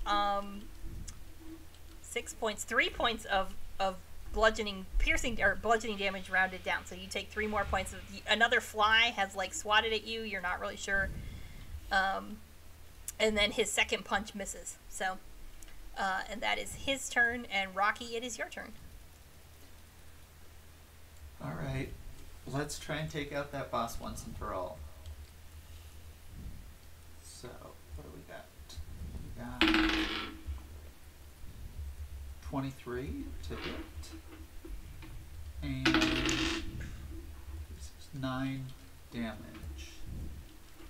9 damage. He is still standing. Okay, second attack. 16 to hit. 16 hits. 9 again. Oh yeah, he is gone. This one also explodes in a cloud of dust. And the case drops to the ground. And then, Rocky, at the end of your turn, I need to roll a saving... I'm assuming you're going to try and explode the one that's left. No, I'm not going to try and explode. I don't want to do anything to my poor paralyzed companion if I can help. Oh, that is also true. So, you're going to stop there. Yep. I am finishing my turn. I'm not going to try and move away. Okay, Elayna, it is your turn. And I know we have a player with a hard stop at 9:30, so I want to give them their turn, and then I have an exit strategy for them, so... Well, I'm frozen, so I'm gonna stand here. That is true. At the end of your turn, you may make another Constitution saving throw. Great.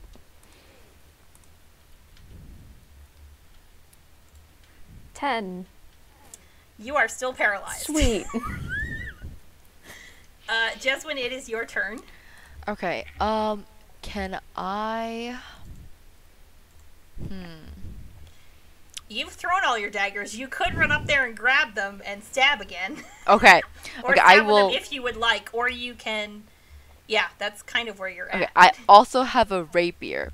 So Yes. with the rapier in hand, I will dash. Run up. Yeah, I will run up. You don't even need to and dash. attempt You're it. just gonna... You've got 30 feet, so Okay. you can just run up there and stab. I will run up there and stab it and Go for it. attempt to obtain my weapons. Got it.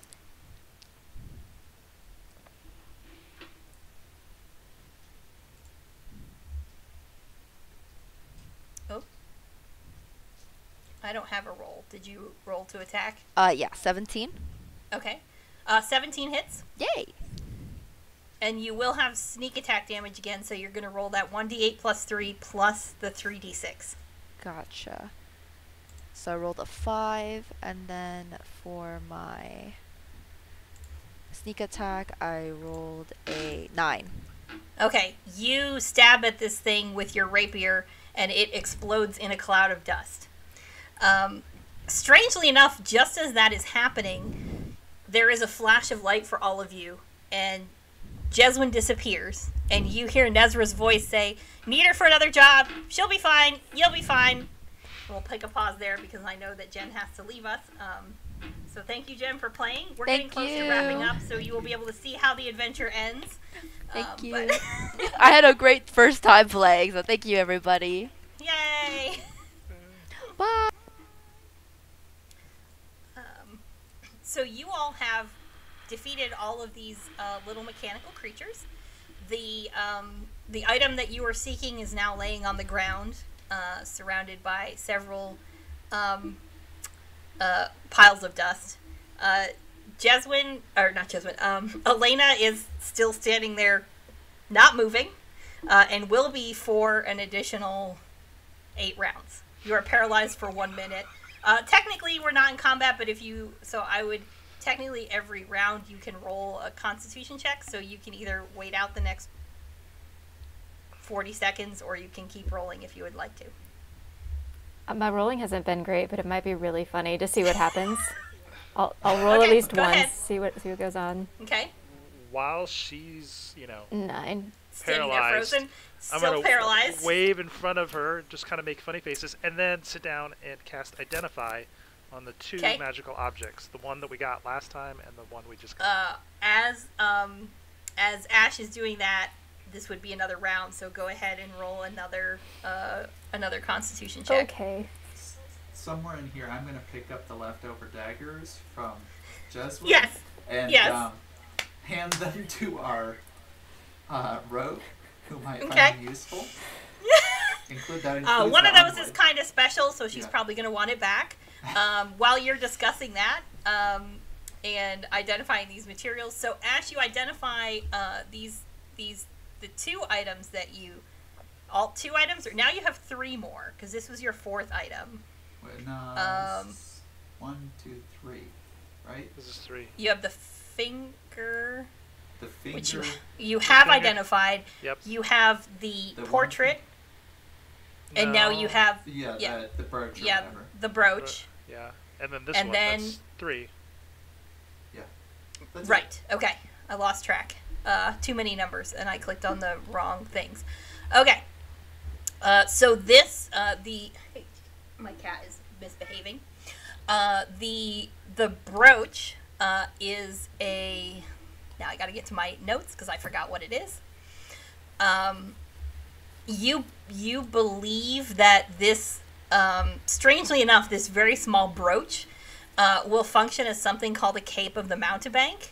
Essentially, while wearing it, you can cast Dimension Door as an action. And you can only use it once per day, though. So, that is the functionality, or the mechanics of that particular item. And the tube that you now have is do you open it? Are you taking out what's in there, or are you just, because right now it's just a tube and Well, there's something in it. So in order to cast Identify, would I have to open it? I guess you don't have to. It might be more more exciting, but no. I mean, I'd like to identify it first, and Okay, then that's open fine. it.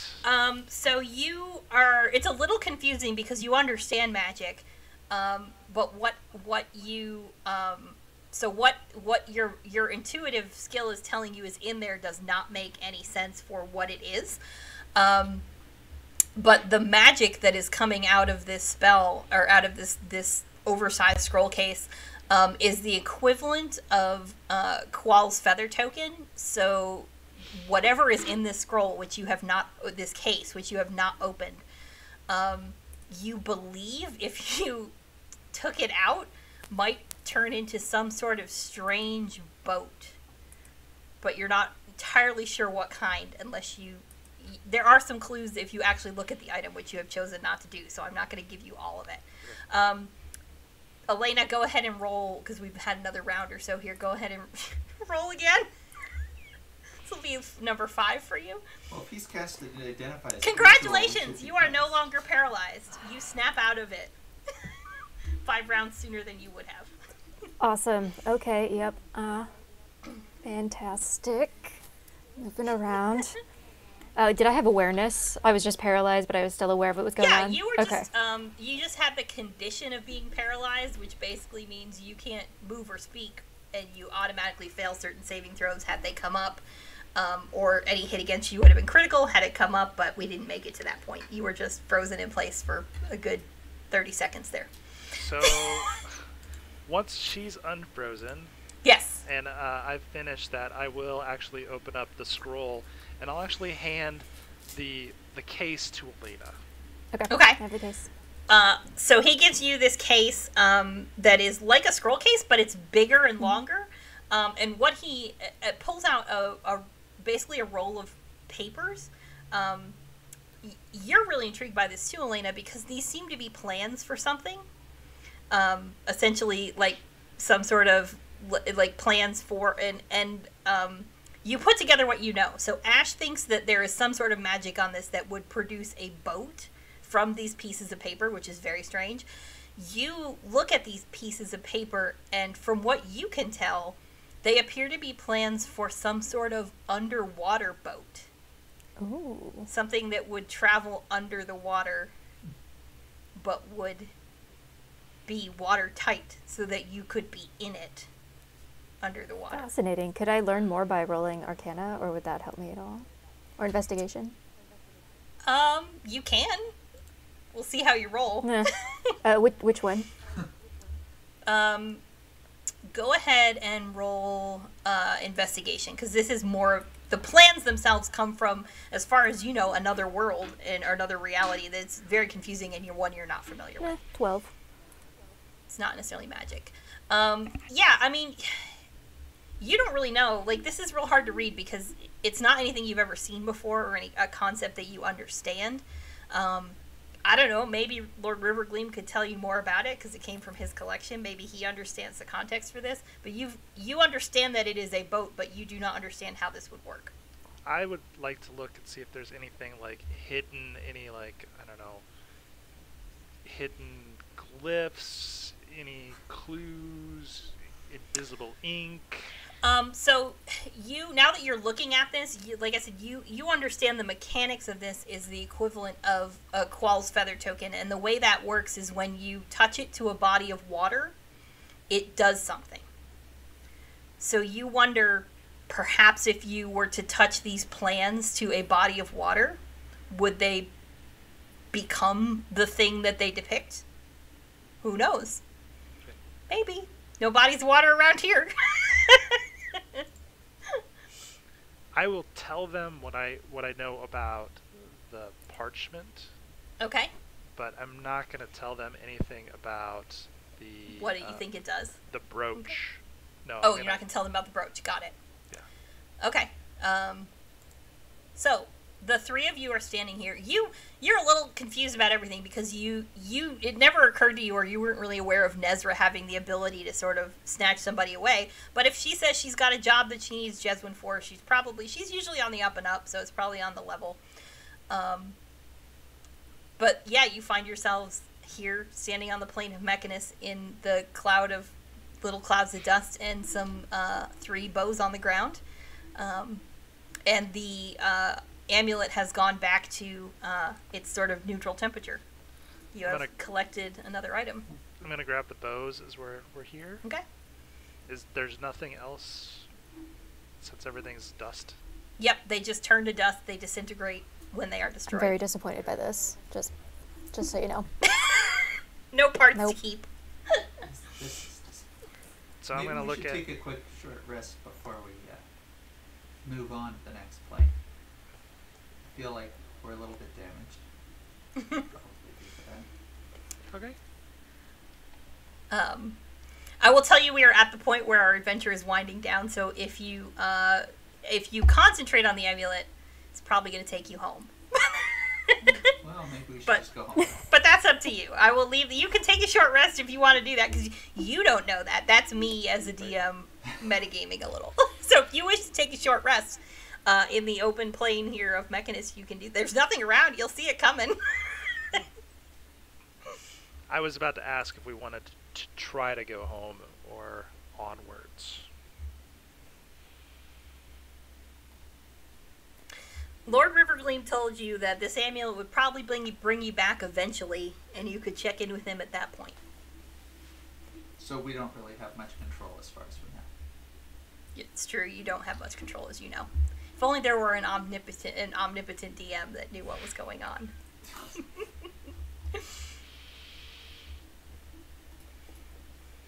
All right, well, I'm just going to go ahead and think about the Lord's home. Okay. Think really hard this time, since it didn't seem to work the last time. Go ahead and roll a d8. I have to ask you, like, I know what's gonna, I just, curiosity is too much, like, what are the odds that it...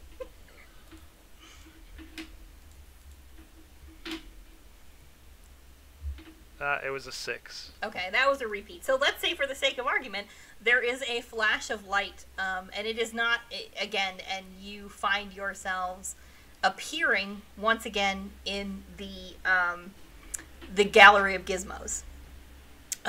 It looks the same as when you left it. Your Lord Rivergleam is not currently in the room. You're not sure how long you've been gone, but it only takes a matter of moments before the doors come open and he rushes into the room.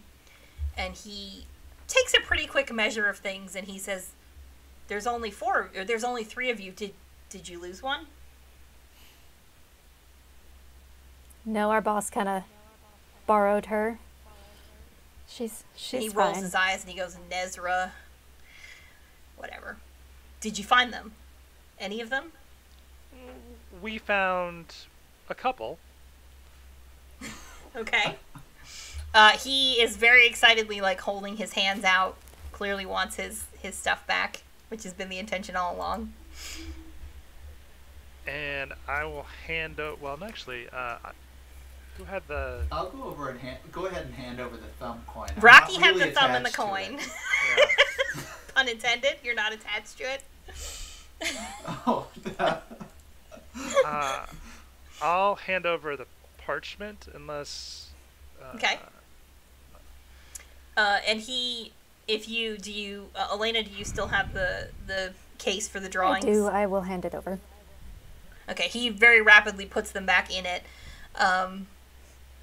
So you've given him 2 things. Are you intentionally withholding something?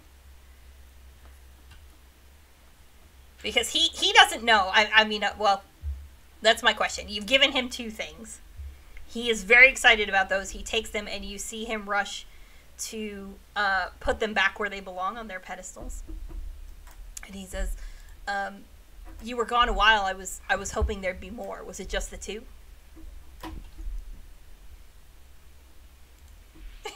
Apparently, nobody's saying anything.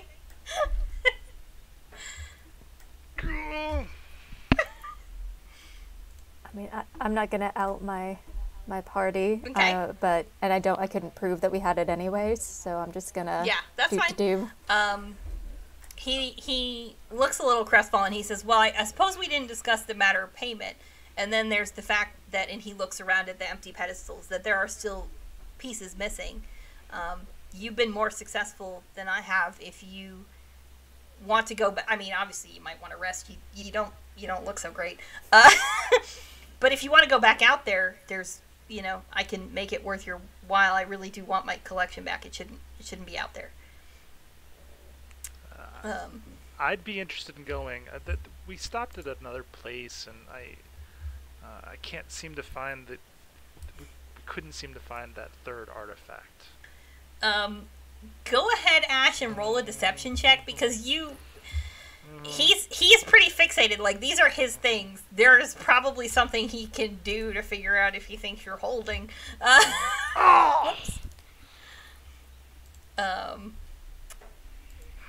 That's a 4. Uh-oh. This is a 4. He gives you a long, hard look. He is... Let me do something here. Let me be fair about this. He gives you a very long look, and he says, well, I would certainly appreciate the help if you want to continue on this path. I want everything back, and I think there's more to this story.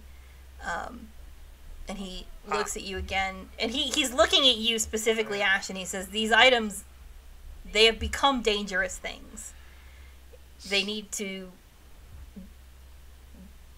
shouldn't be out in the world. So Ash will make big show of looking for it, and he'll like pull out the planar amulet and kind of like and look through his and feel around, just big show, and then find the brooch. Okay. He takes it from you and he says, I promise you it's for the best. But he looks at the amulet and he says, hold on to that if you're willing to, go back out on the job. He says, I've got some rooms upstairs if you don't have a place to stay, you want to take a rest or whatever, but if you're interested in finishing the job. He also, at this point, will hand a pouch to each of you, and then he has one extra one. And he says, I guess hopefully your fourth one will show up again for the job to finish it. And he has given you each, let me think, what was the math I was going to do on this? Each pouch contains 100 gold pieces. Whether you tell Jeswyn about this is up to you. You could have all just gotten a lot richer. But he hands it to you all, and he says, I'm hoping you'll consider this a down payment on finishing the job. Like, he's trying to keep you lured in. Like, he's paying you for this part of the job, but he's also hoping that you will finish the job in the future. Could we maybe try and get a little bit more information out of him about the odd ways that the items made people act? The reaction in the wind, in the elemental palace, and the... Are you telling him your adventure? Because he doesn't know what happened to you, so are you telling him essentially? I will just maybe ask, it seemed like some of these affected people we saw a bit oddly. Is there something you're not telling us about these artifacts that we should know if we're going to go after more? He says, well, I mean, they aren't from here, so the fact that they took on the magic of this place to begin with is strange enough. It wouldn't surprise me if it, like, affected people in different ways. Normally, this is my collection. It's not like they go out into the world and attune themselves to people. I guess it's possible. He says, if you're going to keep doing this job, I mean, there are unanswered questions about who did this and why. Insight check. Yeah. Go ahead and roll an insight check. 17. Okay. Let's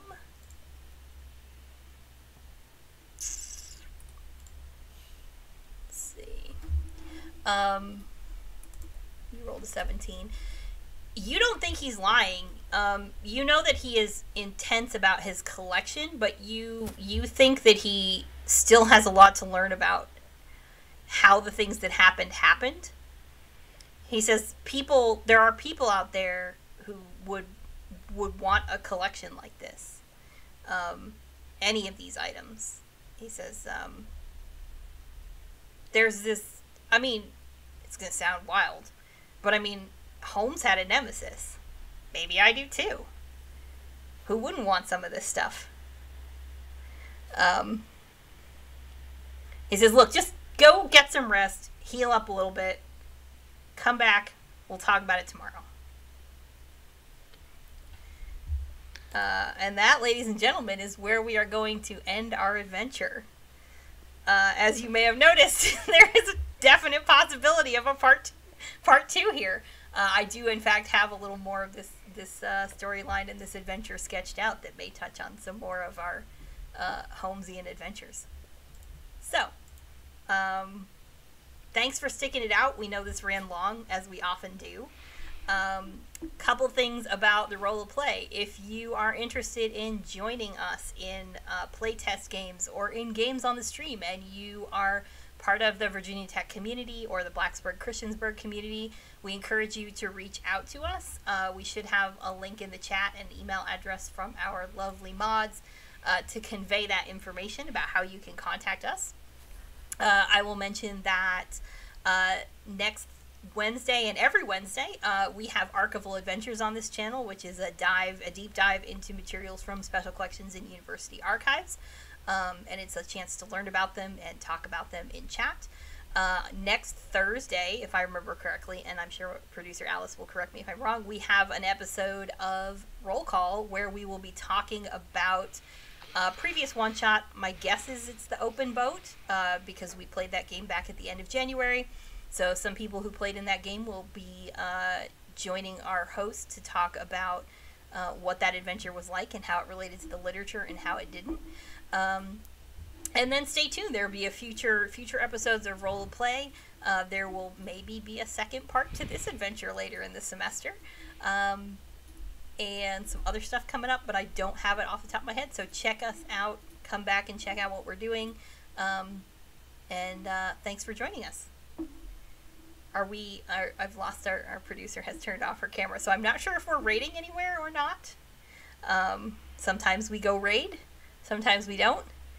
Woohoo roll call in the chat, so that is our oftentimes roll call host, Kayla, in the chat. So come watch roll call. Thank you all for playing this. For those of you playing in this game and those of you watching, this is actually only my second time running a 5e game, so I appreciate your following my bumbling along as we all learned how to do this together in a fun way. Okay, producer Alice says we are going to be raiding queue time, so if you stick around, we will jump over there. They're probably doing something gaming related, I don't know, but they are playing Pathfinder, so if you have not had enough RPG for the evening, you can catch some Pathfinder on queue times and come back and visit us here on VTUL Studios Twitch channel in the future. Vamp! That's what I'm doing. Okay. Just gonna keep dancing then.